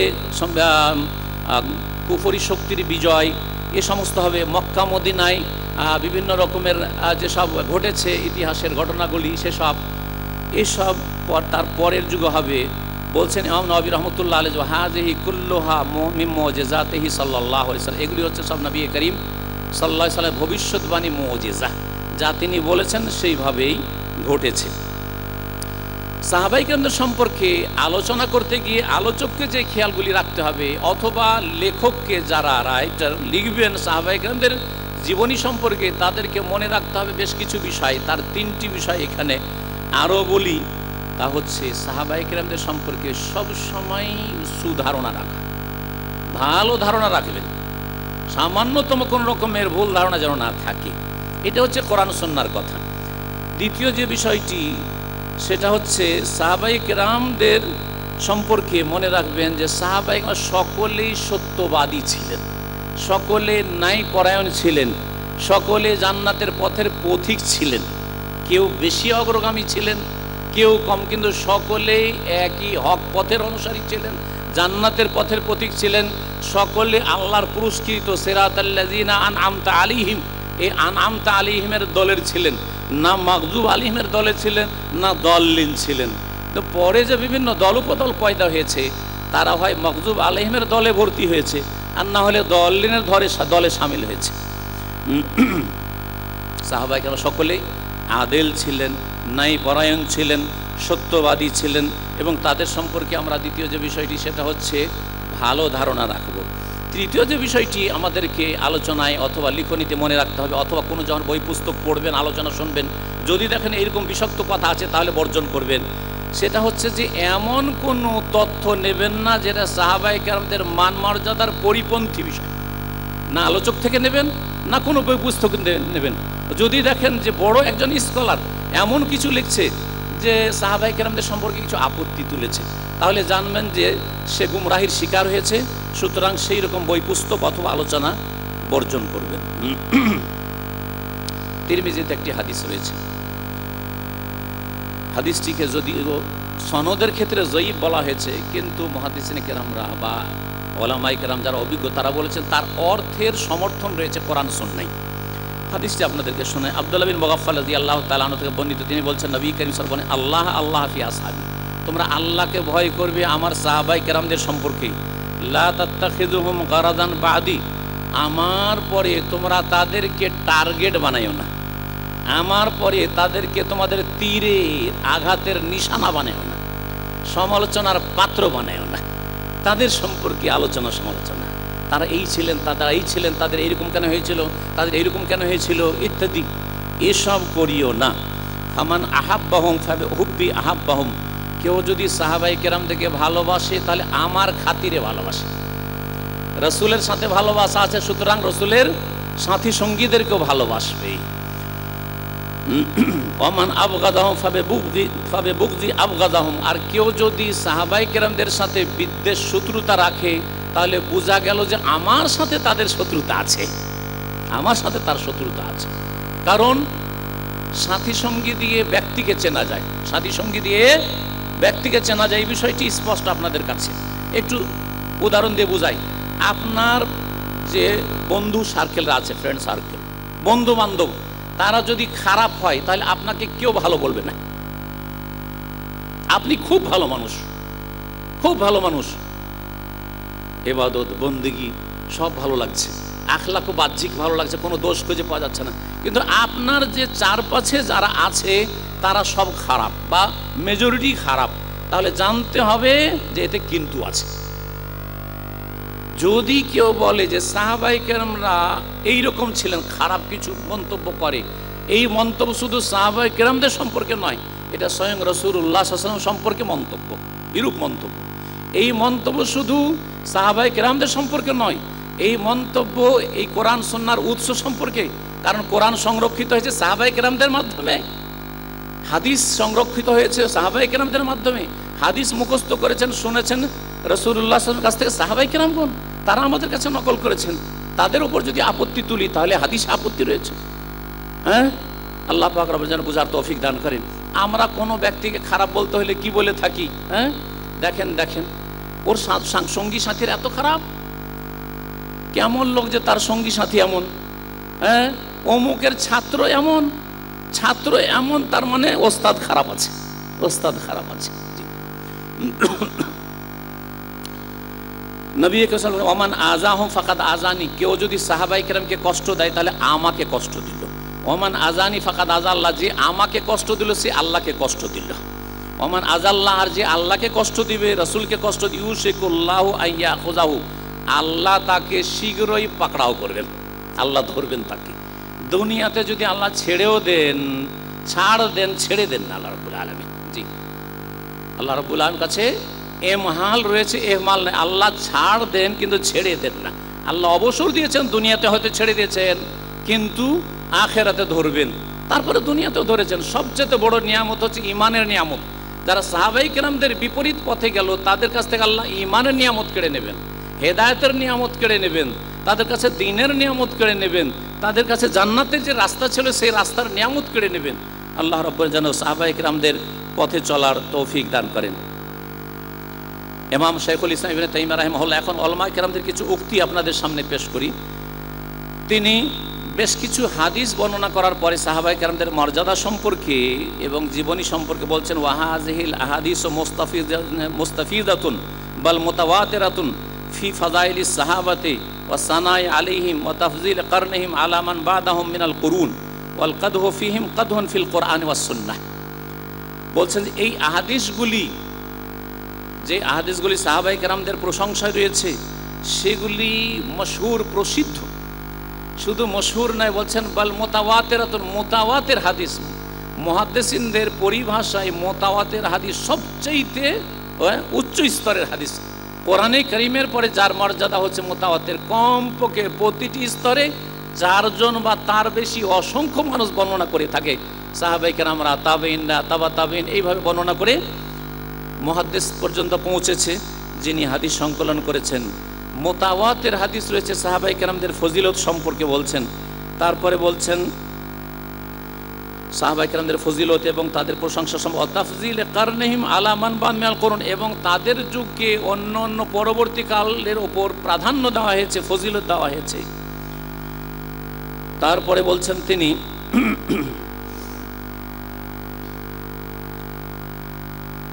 ওয়াল কাদহু ফিহিম কাদহুন ফিল কোরআন ওয়াস সুন্নাহ, কেউ যদি সাহাবায়ে কেরামদের ওপর আপত্তি তুলে তাহলে কোরআন এবং হাদিসে আপত্তি করলো। কারণ কোরআন হাদিস তাদের মাধ্যমে আমাদের কাছে পৌঁছেছে। কোরআনে কারীমকে জমা করেছেন প্রথম পর্যায়ে আবু বকর সিদ্দিক রাদিয়াল্লাহু তাআলা, তারপরে শেষ পর্যায়ে কপি করে মুসহাফ তৈরি করে ওসমান রাদিয়াল্লাহু তাআলা 5 শহরে 5 কপি পাঠিয়েছেন। যদি তাদের উপর কেউ আপত্তি তুলে, তারপরে সাহাবায়ে কেরামরা তারা কেউ ওহী লিখেছেন, কোরআন লিখেছেন, কেউ মুখস্থ করেছেন, হাদিস সাহাবায়ে কেরাম মুখস্থ রেখেছেন। পরবর্তীকালে হাদিস সংকলন শুরু হয়েছে, তখন সাহাবায়ে কেরামদের ক্ষেত্রে তাবেঈনরা নিয়েছেন, তাবেঈনদের কাছ থেকে তাবেঈনরা নিয়েছেন। তাহলে আমরা সূত্রেই আপত্তি তুললাম, কোরআন সুন্নাহর ওহীর সূত্রেই আপত্তি তুললাম যদি এই রকম কেউ আপত্তি তুলে।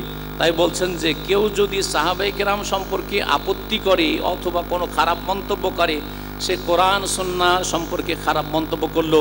37 খণ্ডের যে মাজমুআল ফতাওয়া রয়েছে তার 4র্থ খণ্ড 430 পৃষ্ঠায় শাইখুল ইসলাম ইবনে তাইমিয়া রাহমাতুল্লাহ আলাইহি কথাটি বলেছেন। ইমাম ইবনে কাসির রাহমাতুল্লাহ তাফসীর ইবনে কাসিরে বলছেন, লম্বা কথা রয়েছে, সংক্ষেপে বলছি, ওয়াল আহাদিসু ফি ফাযলিস সাহাবাতি ওয়ান নাহি আনি তাআররুদ লাহুম বিমাসাওইহিম কাসীরাতুন ওয়া ইয়াকফিহিম সানাউল্লাহি আলাইহিম ওয়া রিদাহু আনহুম। সাহাবায়ে কেরামদের ফজিলত সম্পর্কে এবং তাদের ভুল ত্রুটি ধরা থেকে বিরত থাকা সম্পর্কে এবং তাদের প্রশংসা সম্পর্কে অনেক হাদিস রয়েছে। ওয়া ইয়াকফিহিম সানাউল্লাহি আলাইহিম, এতটাই যথেষ্ট যে আল্লাহ তাদের স্বয়ং প্রশংসা করেছেন এবং আল্লাহ নিজের সন্তুষ্টির ঘোষণা করেছেন তাদের উপর।